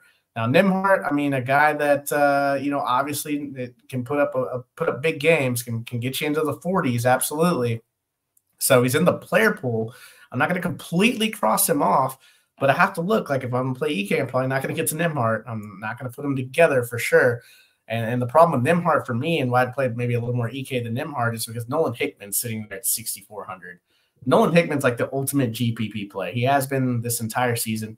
He's going to play – if this game stays close, which a lot of people think it is, we're going 40 minutes with Nimhart and Hickman. And if Hickman's going to take 15 shots like he normally does, he's got the ability to rack up 3 or 4 assists. When you're on the court that long, you're going to find rebounds. You're going to get a steal here or there. So this guy, can get mid-30s, and at 6,400, I'm absolutely in love with mid-30s, which should drag down any ownership that Ryan Nimhart gets, which makes him a little more interesting for large field tournaments at 8,200. But yeah, man, I think Nolan Hickman's just an absolute smash play, Eric. What about Greg and Watson? Do you have a one that you prefer over the other? And what's your take on the 2 guards as well? Yeah, both of them kind of live in that weird tweener zone, right? Like I think most people are going to either pay up for EK or try to take advantage of the price tag on Hickman. So like with Nemhard, Watson and Greg are just sitting there largely overlooked. Of the two, I would lean towards Watson, right? Like this kid is really just the heart and soul of this team. He does so much for these Zags, really on both sides of the court. All of his rates that you're looking for are north of 20%, which is absolutely the baseline that we want. He actually distributes the ball pretty well for a forward, right? 13% assist rate. Oh yeah, he can chip and he can dip. 2% block rate, 3% steal rate. Doesn't take a ton of threes, but shoots 40% on them when he does. He hasn't been hitting his ceiling games all that often, so that coupled with where he kind of slots in the pricing on this Gonzaga side, I doubt that he'll be really owned at all. So, it puts him in an interesting spot as a contrarian play in what's a big total and what myself and a lot of people will think will be a very competitive game. An overlooked Watson that has so many ways to fill it up is going to be something that will catch my interest. Yeah, no doubt about it. Pick a Zag, put him in. Hickman at 6,400, like you said, Mike, the ultimate GPP play. I think we've got to consider that. It's just sitting right there. All these Zags they're gonna play 38 to 40 minutes. They just don't come off. Neither guard comes off the court. They don't have another guard that they trust. They're gonna play the whole game. So I'd rather go with Hickman and just get there. Thanks for hanging out with us, especially if you're live.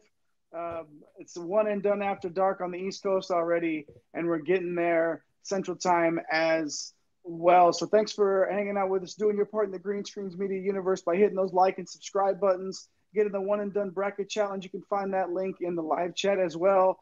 10 a.m.-ish is like the deadline, so click that link and we'll be getting all the invites out by 10 a.m. at the latest. If you've done it already and you haven't gotten your emails, first check your spam folder. And then if it's not there, then let us know and we'll reach out to you and figure things out to get you. We want as many people in to win that autographed Caleb Love jersey as possible. That's right. You heard correctly. Do not adjust your monitors or speakers or stereos. An autographed Caleb Love jersey to the winner. Show us some love in the live chat as well, as Mills pays bills saying Gonzaga's going down. I feel like that's going to be a very popular pick. And then just saying Auburn Hills. Brought it all back for Craig. Bringing Joe Dumars back. That's right. Just saying Auburn Hills. I love it. You know what's funny is that when I think of that era of Pistons basketball, I think of watching a Pistons game at my grandparents' house, staying up late, and Bill Laimbeer was the player of the game. They do the graphic afterwards, like player of the game, blah, blah, blah. Like put the stat line up there. The man had no points. And he had six fouls. And Bill Laimbeer was the player of the game for the Detroit Pistons that day, according to that broadcast. That's if you know Bill Laimbeer, if you know, you know. That's a Laimbeer game. That's a Laimbeer game, and it was almost like no stats, but still was the most valuable guy on the court. So, anyways, thanks for hopping in there, Craig, and Dylan hopping in and saying EK is going to lead me to a takedown. Okay, all right, calling your shot there. Calling your shot there. I dig that. Call your shot in the live chat like Dylan did. As we move on now, we've got some hideous totals here coming up. South Dakota State and Iowa State. An Iowa State team that I have going to the Final Four, a 138-point implied total here. But let's start with South Dakota State, Mike. 8-man rotation, but easily is questionable with an ankle, so it could be down to 7. Yeah, and I just saw a little bit ago that, looks like he's going to go. So, okay. Just another guy that's kind of, 61 implied total. What are we doing here? Like Zeke Mayo at 7,500. We've seen what Iowa State can do to guards, just completely take them out. I love this kid, but this is not the spot at all. I think if I were playing anybody from South Dakota State, it would be William Kyle, because he's a banger. A guy that I feel like, I don't want to project anything or say anything negative about South Dakota State, but this kid is very talented. 5,700 though. This Iowa State team. It's just an absolute grindhouse. Number 1 defensive efficiency in the country. Yeah, they're pretty good. He's going to play 30 minutes. just a tertiary type play, I guess. Luke Apple, same thing, man. Like this whole side, Eric. I mean, it's pretty disgusting when you consider the matchup. But the prices are kind of okay for these guys, and they like the. It's not like the tempo's terrible in this game. I mean, both teams okay in tempo, but it's just that number one ranked defense for Iowa State that scares us on the South Dakota State side. So anybody else here on the squad that you think worth looking at?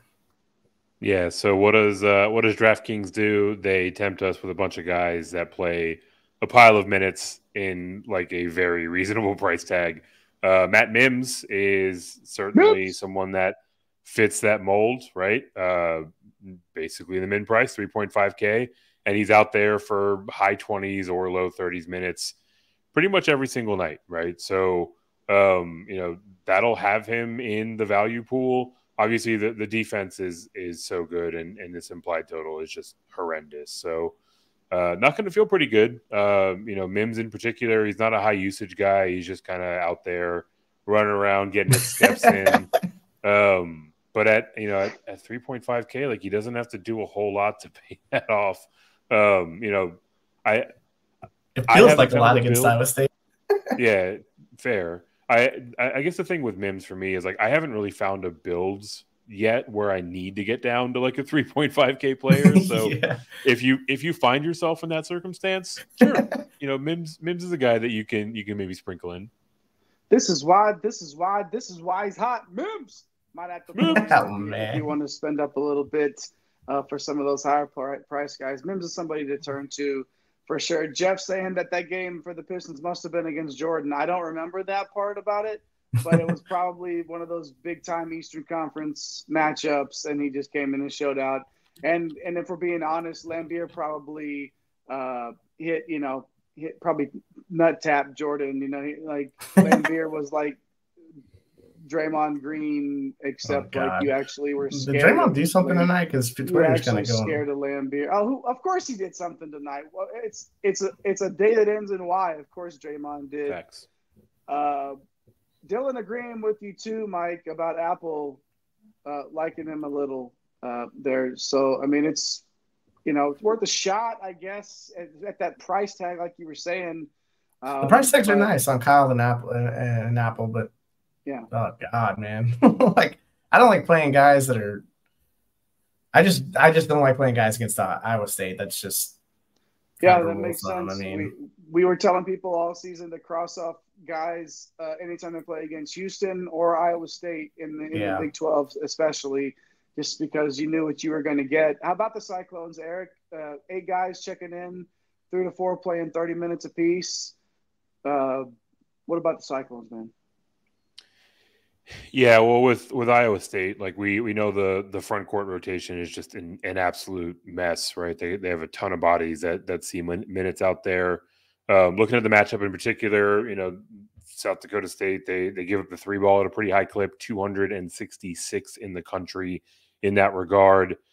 For me, like to whatever extent I'm going into this game, I want to target the 2 studs on the ISU side. So. That starts with Keyshawn Gilbert. He's sitting at 7.4K in this one. 26% usage rate is fantastic. 22% shot rate will certainly do. You like to see him rebounding at a 17% clip for a guard.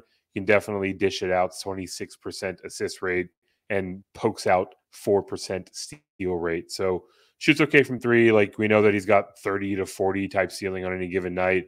This price and how just kind of generally ugly this game is, I think it's going to keep people away from really players on both sides. So Gilbert might be kind of an interesting option.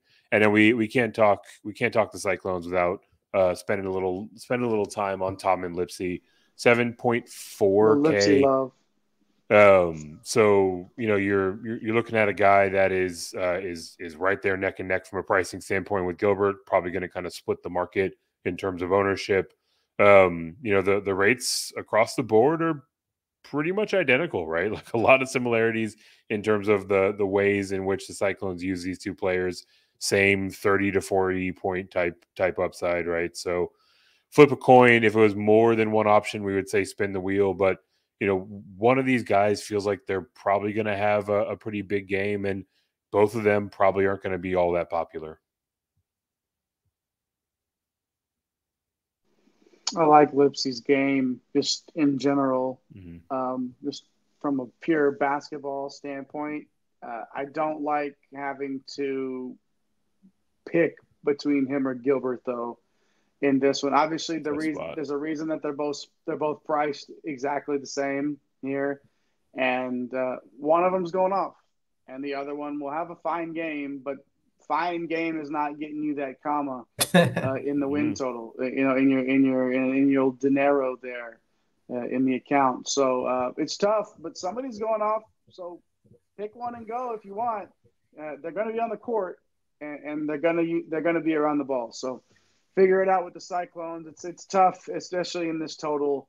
But hey, somebody's going off in that one. Another ugly one, even uglier. My gosh. Oh, boy.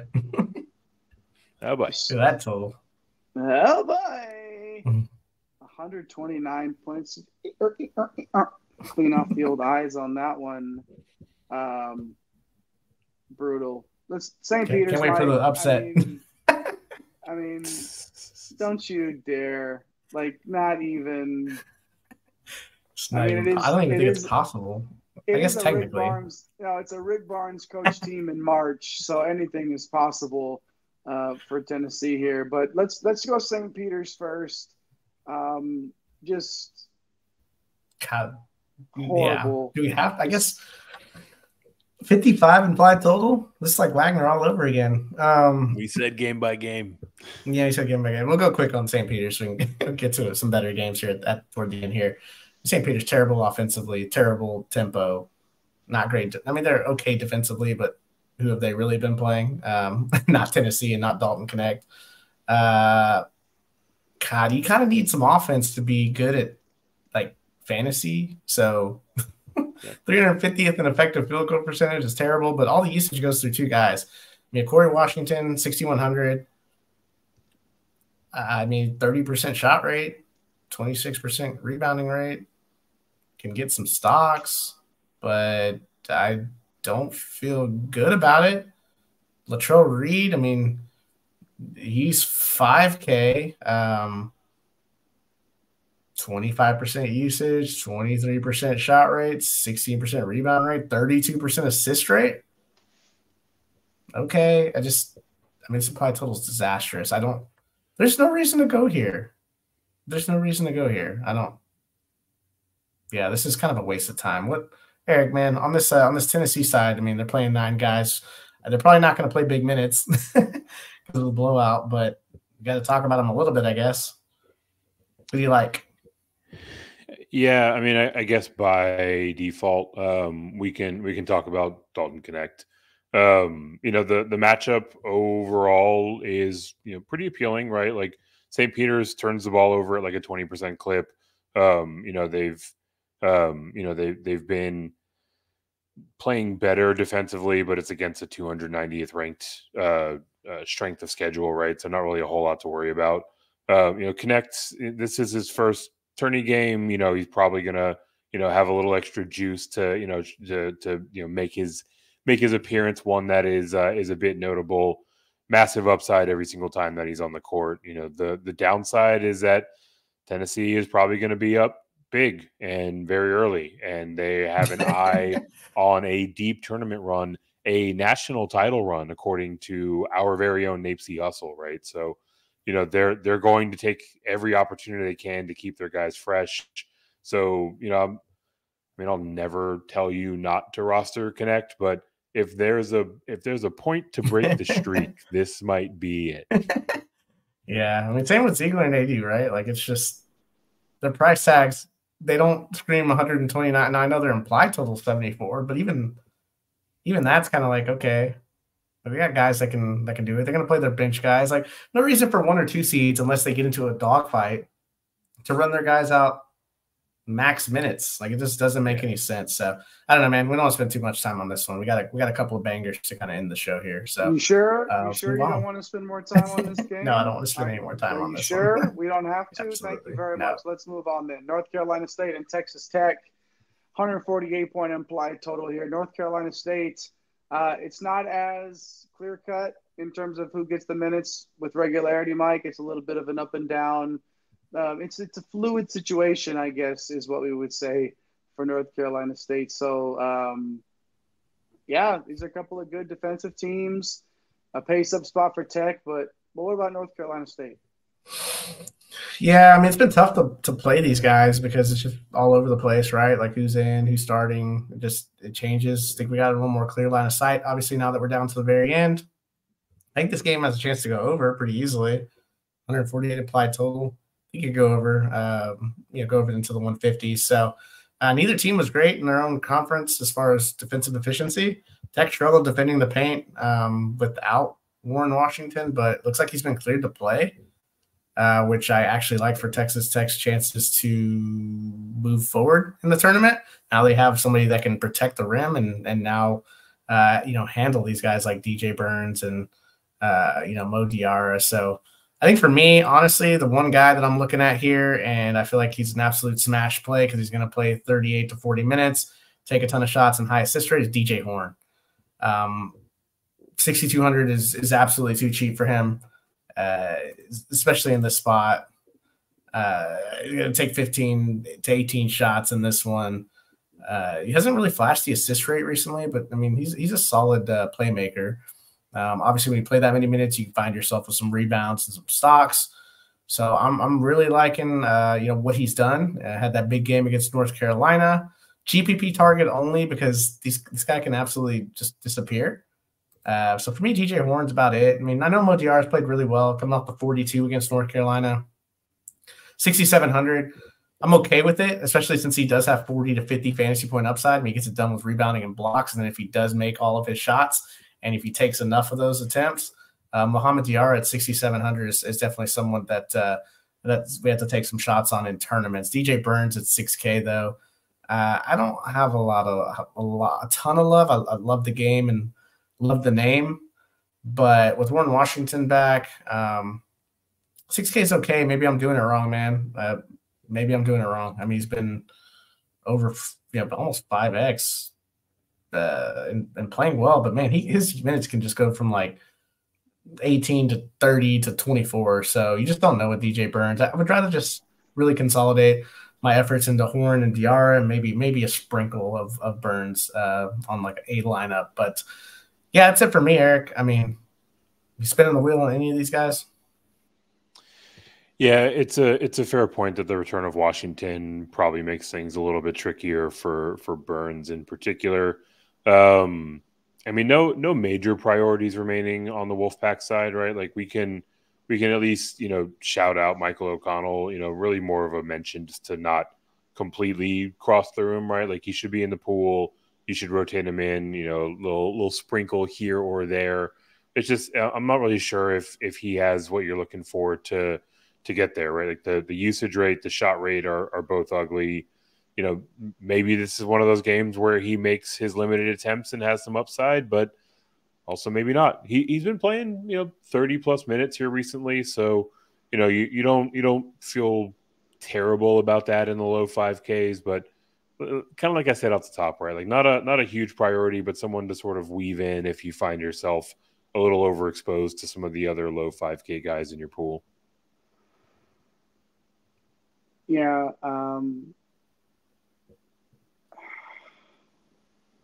Do you guys think this is an over? Like it does sort of feel like this could be one that could get into almost 160 in terms of the points. Like these teams just get going. How about Texas Tech, Mike?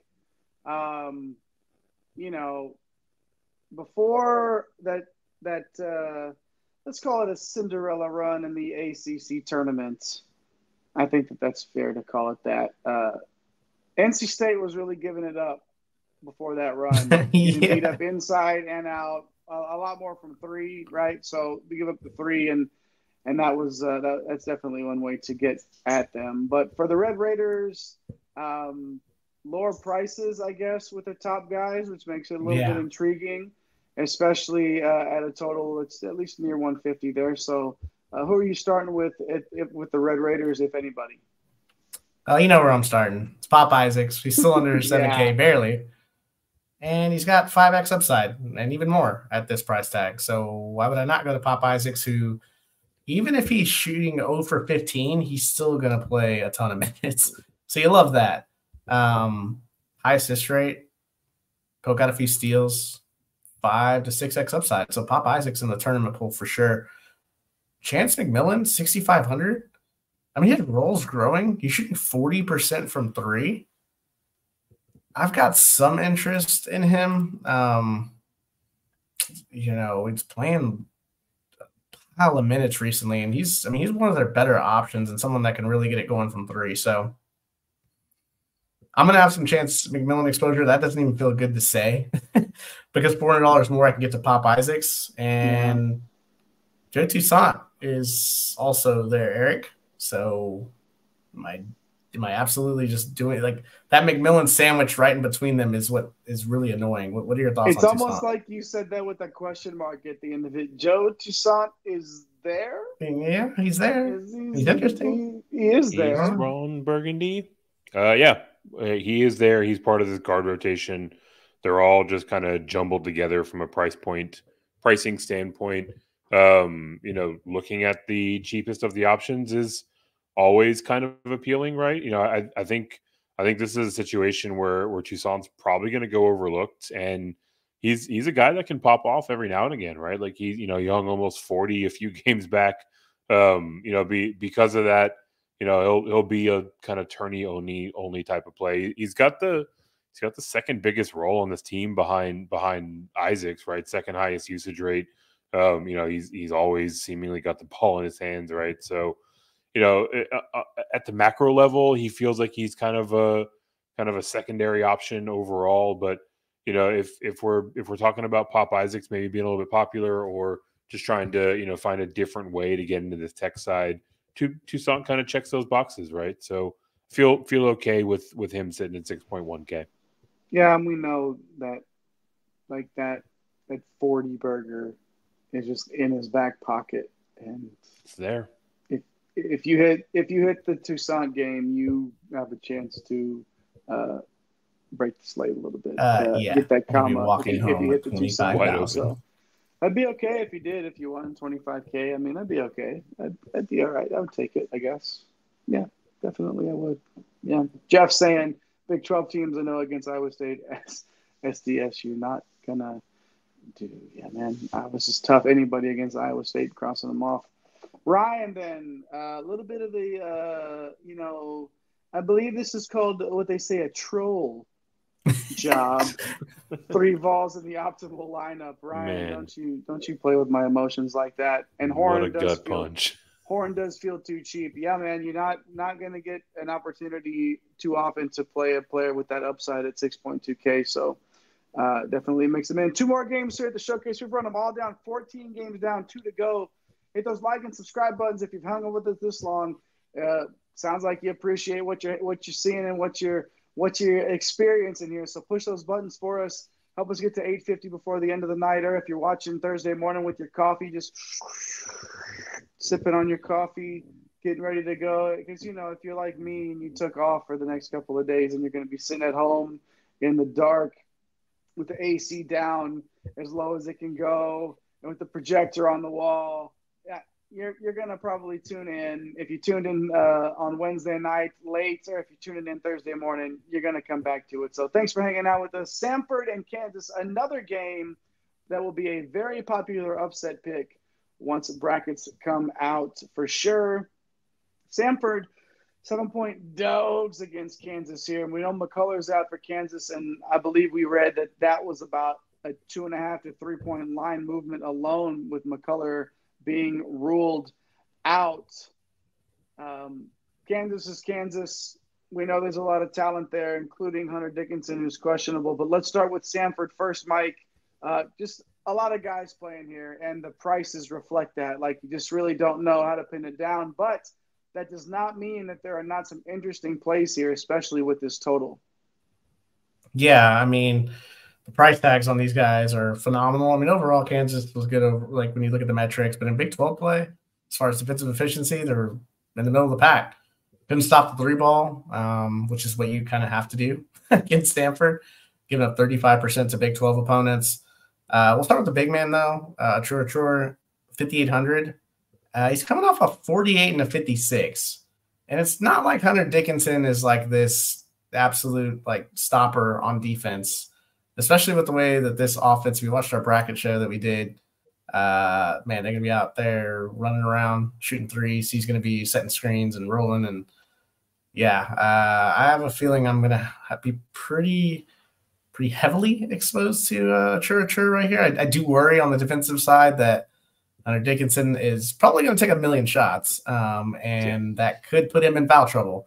So I might have need to tamper some expectations, especially since I have Jermaine Marshall sitting there at 4,700. Now, this is Bucky Ball, their coach Bucky McMillan. Got to watch his press conference today. I'm a big fan of this guy, very confident. Jermaine Marshall sits here at 4,700. Coming off the 35 piece when we profiled this team at the beginning of the year, we put him in our contenders bracket. And a big reason why is because Jermaine Marshall was there. So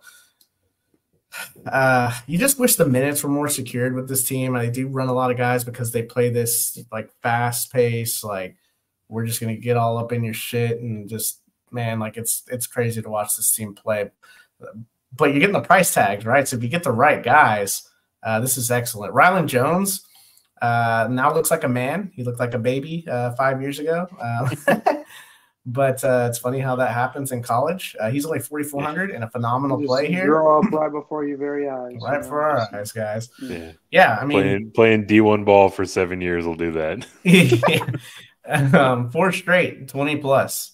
And he's kind of the one guy that's playing high 20s, low 30s minutes. I have a feeling he's going to play low 30s minutes. The only problem I see is DeJuan Harris is probably going to be locked up against him. Kind of scary, which is why I kind of like Jaden Campbell at 4,300. He's a great three-point shooter at 4,300, so I definitely like him for sure. And then AJ Stanton-McCray, he's 4K. I just don't know what's going on. If he's trying to find information on why he hasn't really been playing, because he's like their second best player behind a Chur, and he's 4K. And he's put up massive games this year at this price tag. We're talking 6, 7, 7X. So gonna look to see what's kind of going on with this, because if I could get 25 to 28 minutes from him, I'm all over that. So, yeah, there's a ton of options. Like, I'm just gonna mix and match and see which ones work and which ones don't, and let the chips fall where they may. DK is just begging you to play guys from this Samford side. Absolutely, yeah, man. They are, and at this price, I totally understand, especially.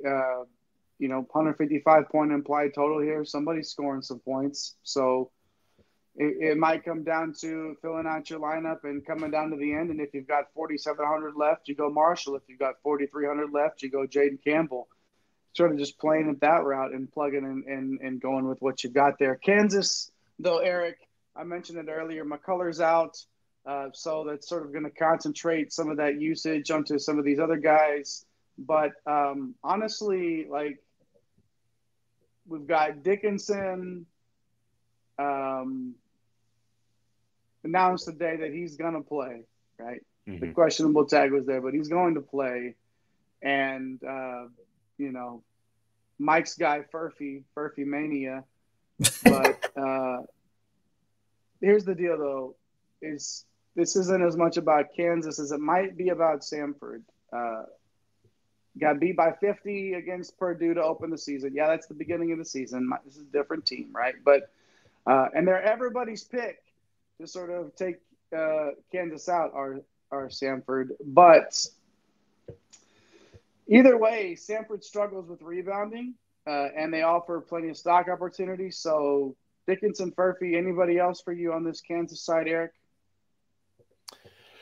No, those are really the two to keep in mind, right? With Dickinson being announced back in, Mike kind of alluded to it as he was talking about the Samford side. I would expect him to see a significant amount of usage and really have kind of the whole of the offense run through him. And we know what he's capable of when this team is at full strength, right? So the upside is absolutely there. I guess the concern is just conditioning, right? He is coming back from injury in his own right. So, not perfectly confident in him being ready to jump right back in and not only shoulder a normal load, but, an even greater expectation for this shorthanded Jayhawk side. But yeah, I mean, even if he's not conditioned, right? Like the game plan has to be a heavy dose of Dickinson. So he'll be a big part of the tournament pool for me.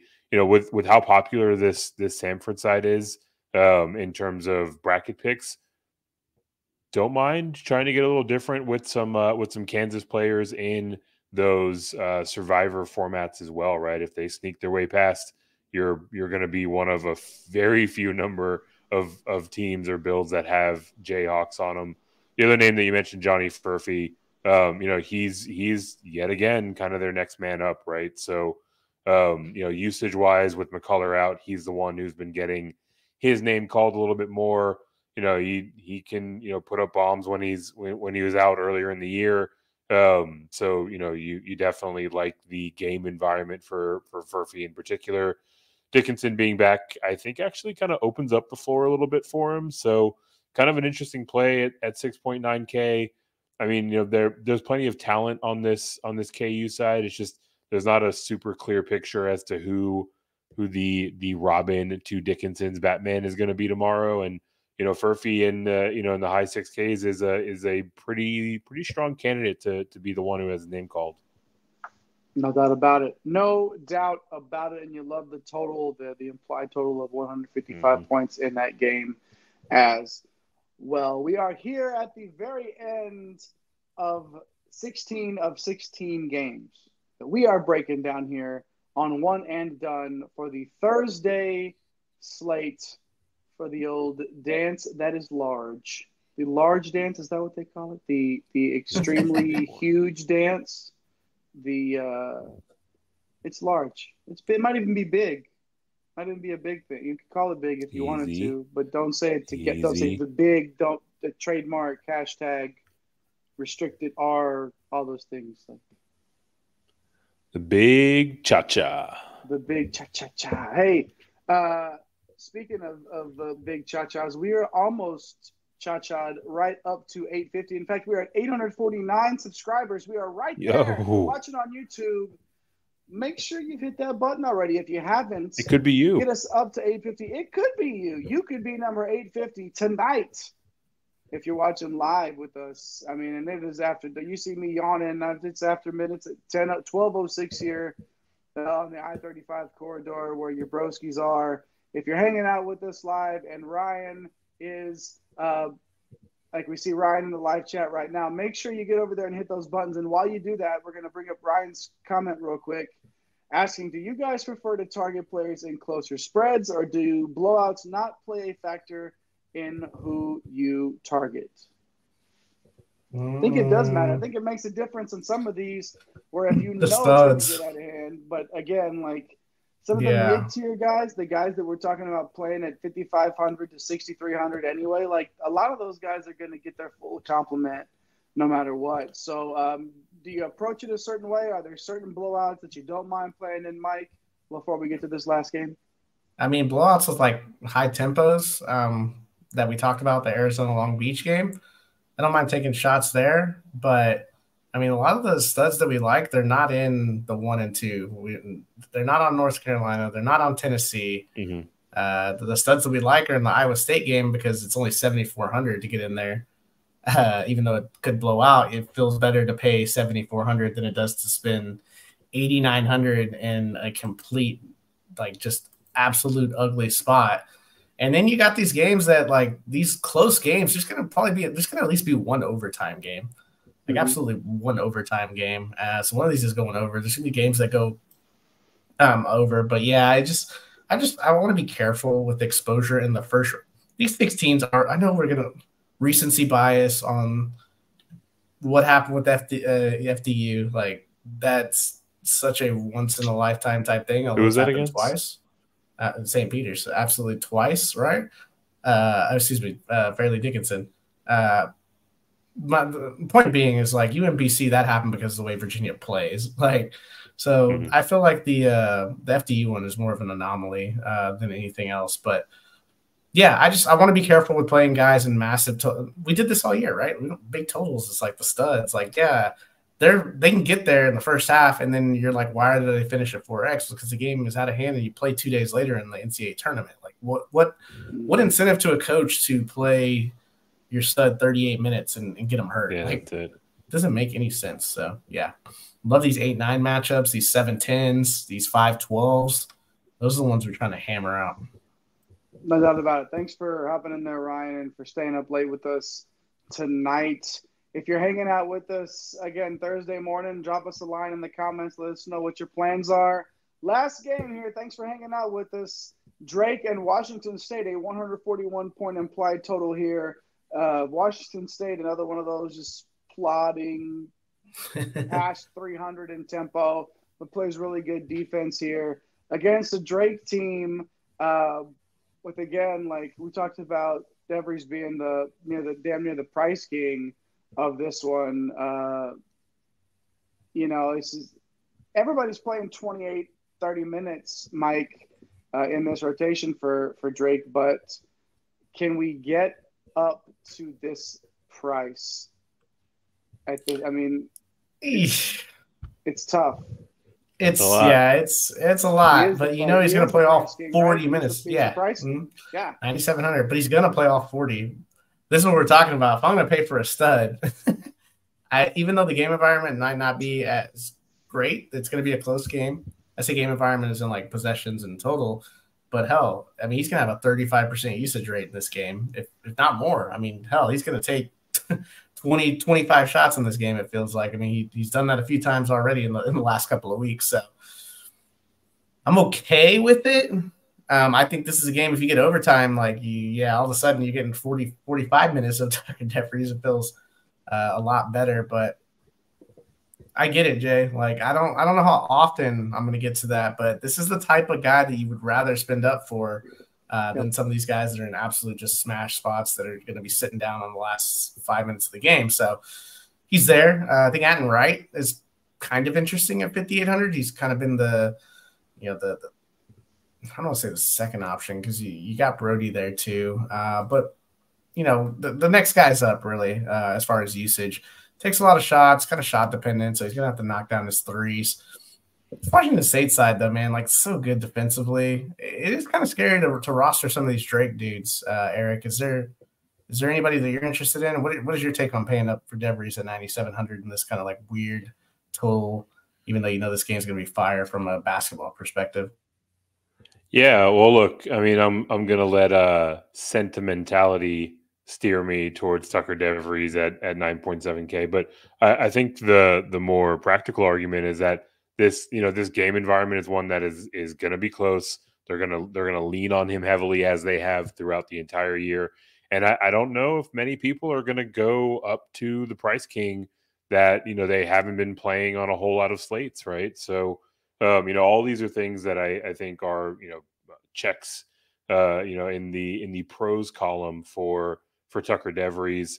Looking up and down the rest of the Drake side, we can talk about me and my Brody, Darnell Brody here, 6.4K. Look, they're going to need him to be physical inside. He absolutely has, the double upside in his locker, 23% usage rate, 20% shot rate, almost 40% rebound rate. And you can also deal it out 15% assist rate. So a lot of different ways that he can get there at 6.4K. There are so many options in this mid tier. He's going to be kind of overlooked. So you have the contrarian angle there, but for me on the Drake side, it really all starts with Tucker DeVries.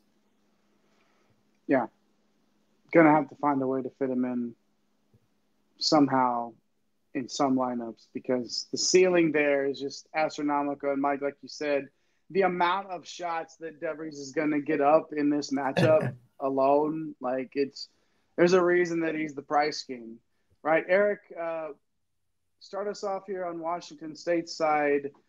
4 guys playing max minutes. We like to see that, and we also like to see the prices over here. It's not like we're having to get into the 8K, 9K range, not even close for any of these Washington State guys. So how are you feeling? Feeling okay. Drake is good defensively. So that is something to keep in mind. But they did struggle defending the 2-pointer, 246th in the country in that regard. And if you go all the way back to the top of the show 2 hours ago when I was saying that there are some juicy mid-tier guys, a 7K Isaac Jones, 7.3K to be exact, who's got legit 40 to 45 upside on his range, is chief among them in those examples, right? Just so underrated as a player. His price is down a little bit. He leads the team in 2-point attempts, 314 shots inside of the arc, shooting 60% on those shots. So definitely like that he's getting the boost. I think he goes overlooked because there are so many guys that are at 7K flat or even a little bit below that are going to draw a ton of ownership. So like how this one sets up for Isaac Jones, but also, Miles Rice, one of those guys sitting at 7K flat that I think is going to be drawing a little bit more interest. He's really the reason why this team is in the tourney. He's had a tremendous freshman year, 26%, both usage and shot rate, dishes out those dimes at a 23% clip. You can poke out steals as well, 3% there. He probably feels like he's a little bit more suited for cash, right? You just don't see him getting to, those ceiling outcomes as often as you would like. But, there are plenty of guys around this price tag who do have some more upside in their locker. So, Miles Rice is probably not going to be all that popular, but he does offer a pretty solid floor. So with Washington State, that's, those are the two names that really stick out to me. But Mike, anyone else on the Washington State side that we need to touch on here? Yeah, we got to get Jalen Wilson here, man. Like, he just takes a ton of shots, plays a ton of minutes now. I mean, getting into the 30s at 6,200 pretty regularly. I feel great about him in tournament spots. So, yeah, he's just doing a lot and just not really coming off the floor very often. So, yeah, I love me some Jalen Wills here.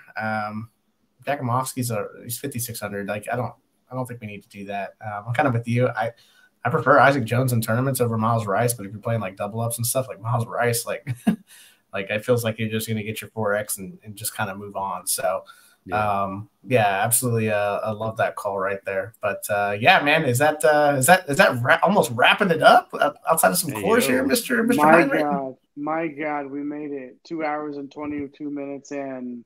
We have made it through 16 games, breaking it all down. And if you made it through with us, we appreciate that. And even if you hung out for like 5 minutes, hey, you're doing your part in the Green Screens Media universe by hanging out with us here, hopping in the live chat, leaving a comment if you're watching when we're not live, and hitting those like and subscribe buttons as well. Let's get to the core four before we get out of here. Mike's going to give you a core four. And then Eric and I are going to give you some plays that we think you should definitely work into your lineups as well. So, Mike, for your core four, what are you thinking? You were sort of hinting earlier at needing some mid-tier guys that are going to go 5, 6X, maybe even more than that, and have a feeling that that's where we're going to go. With this core four. I mean, we could have played like 10 cores tonight. I mean, honestly, that's how many players there are. You can play stars and scrubs. You can play mid-tier. For the sake of like tournament style, like you want to get to the 25K. Who are some guys that can give you that 5 to 6X? I feel really good about Jordan Lathan. We talked about Morehead State, Illinois defense, not great, right? I want to go to that well. Hell, you can play really any of the Morehead guys. They're all in play for sure. Jalen Wills, I just talked about him. Like, he's gonna play 38 minutes or so. Has shown 5X plus, right? He just shoots a ton of shots. When he's on the floor, he's gonna get some rebounds, get some assists. DJ Horn, 6,200. I mean, this is too cheap.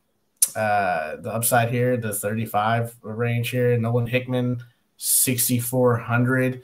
All of these guys have 35, high 30s upside. This is kind of the mid-tier type. You're going to get 35 to nearly 40 on each of these guys at their ceiling. So I'm leaving you with a new record here for the one and done crew. 6.3K per player. Oh, you can absolutely you can absolutely just put 8 guys together that score 35 to 40 fantasy points in this mid tier. So that'll be. I mean, these aren't. We say core 4, right? But honestly, everyone's in the player pool, right? You can play anybody. Eric, you got some guys that you want to throw into the mix here? Man, I'm gonna go in and add to this core someone that's actually below the average remaining. A chore. Pop him in, get up to 6.5K per left, or really any of the cheap Samford guys. I think you can make a very strong case for, as I did with Caleb Love, 7.6K. I mean, yes, it's terrifying. I am ready to be hurt again. I might be hurt again, but I will click the button on Caleb Love at 7.6K pretty much any time that you see him down there, which is not all that often. So you have to take advantage of it. And then Tushones for Long Beach. He's coming in at 6.3K. Another guy that can bring this average remaining salary per player up, right? He's sitting at 6.3K. Huge rates. You know, this is a game where they're going to need him to get involved if they want to stay competitive. So those are the other names that I feel inclined to rotate around.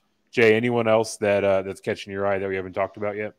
You said Caleb Love's name, and then it was like, I got chills, they're multiplying. It's like shit running down my spine there. I can't help it, but I love that guy. I love him, and I hate him at the same time. Yeah, huge rates there for Tushones. I'm going to say Esquerra. And one of the reasons why, I mean, we talk about all cardio teams. He is like literally, if you look it up in Webster's dictionary defines all cardio team as Javier Esquerra. Yeah, we don't really like to pay it. We like to catch guys before they hit up, but I mean, at 4,100, and if he's playing 36 minutes, 38 minutes, like 4,300, excuse me, like it's just hard not to consider him there. Dessou at 7K flat, no need to worry. My accountant handles that. Dylan Dessou for Texas. My God, the ceiling game. If he puts up 45, 50 fantasy points, like it's possible. It's within the realm of possibility. He's just, yeah, Asmus, like Micah was saying earlier, Asmus in March is a play, but Dessou, I feel like, is the one Longhorn with that ceiling. Another 7K flat guy is Blackshear from Nevada, just too cheap in general. And then DeVries and Holmes at 96 and 97. You can fit them into these lineups because look at this. Look at how much is left here. You can pay for a DeVries or a Holmes at 96 or 97K, and you still. Yeah, you can do whatever you want. What did you slide in there? Okay, we got Esquerra. Now you're back to 56. And Esquerra. Oh, we're leaving the one thing, the one blank there. Oh, the production team really. You're gonna get an email from. You're gonna get a strongly worded message. And okay, it's too late. Everyone DraftKings is asleep. Hey, that's all right. Hey, but really though, you're going to get the point is, ladies and gents, broskis and broskets of the Green Screens Media universe, you can do whatever you want with this slate, and you're going to have to get a little bit spread your wings to beat the 800 gazillion teams that you're going to need to beat to win 20K. But hey, we're looking for commas, not comas. So let's make sure we get to it. Just some closing thoughts here, gentlemen. We made it through the whole slate. Mike, any closing captain's comments here? Yeah, I mean, Jay N's got it right. Robin Jones, Jeff saying thank you. I just want to say thank you to everybody. I mean, I know we still got more DFS shows, and obviously the tournament starts tomorrow. It's kind of bittersweet end. We worked really hard this entire year, and just thanks to everybody in the Green Screens Media universe. You guys know who you are. Day ones and even people that are, probably day 600, 700 since we started this thing. So I just feel very, very lucky, very accomplished, and just really, honestly humbled to be able to do this. And I've had so much fun with you guys, and I hope everyone has a great tournament. I don't even care, honestly. I care. I'll be pissed off tomorrow by 3 o'clock. But honestly, when I can sit back and think about it, I'm just going to be happy that we got to this point, and I'm excited for it, man. So, Eric, any closing thoughts before we get on out of here from this longest stream of the GSM history here? Man, tough act to follow. Completely echo your sentiment, right? We've been we've been grinding away on these CBB streets for a couple years now, and where we are today is miles further than I think most of us thought this would ever get. And it has a lot to do with the breadheads that have been riding with us from day one and the people that have been hopping on along the way. So appreciate everyone swinging through at various points throughout the season. This is why we put together the one and done bracket challenge, so you can get in there, mix it up with all of us, but also potentially walk home with a new addition to your collection. So just love how much this community is growing and building. And it's definitely a point of reflection as we're about to throw the ball in the air on the March Madness tournament. But like Mike said, that doesn't mean we're slowing down, right? Mike's already at what transfer portal list? It's like 86 now. 600 people in the portal 100. Already. 600. My list is at 86 though. I can't go this fast. Ooh. Yeah, this is merely the turning of the page of the regular season chapter before we head into postseason play and eventually into the offseason, right? The top 500 transfer portal list that we always tease Mike about. It's happening. Reality. It's coming, ladies and gents. It will be here. Thanks for Craig, Mama Rocks, Forklift Jeremy, Micah, Kaylin, Psych Guy, Mills Pays Bills, Sam H., Sam the Sniper, Snake's Eyes, Jeff G, Scott, Dylan, Ryan S, and Jay N. And Jay, I think this might be the first time that you've commented. If not, it's pretty close to that. And already the love you're showing to the most electrifying man in college basketball and in entertainment, Tyler Kolek. About 36 hours until he starts breaking ankles. Absolutely loving that. Thanks, Jay. Thanks, Ryan, for the kind words there. We love what we do. We love the Green Screens Media universe, and we appreciate everybody for hanging out with us, everything that you've done to build us up to here, and we are not slowing down, and we won't slow down when this tournament's over either. We'll be in the off season, bringing you transfer portal updates, bringing you all of the news, interviewing coaches as they're getting messages on their phone saying that they're getting guys that enter the transfer portal. Kim English. Shout out Coach English. Shout out Coach English for sure. Shout out to all of you in the Green Screens Media universe. Hit all those buttons for us and tell somebody that you love them. Take care of yourself. Get those brackets filled out. Get your lineups in. Let's see some comments tomorrow and all weekend long. Looks like we hit 850 to close out the show. We love the Green Screens Media universe. We did it. Thank you for doing that. Thanks for hanging out with us. Let's get this bread. Thanks for stopping by the office. Get your fantasy prescription by subscribing to the channel and checking out drroto.com. And until the next visit, be well and take care.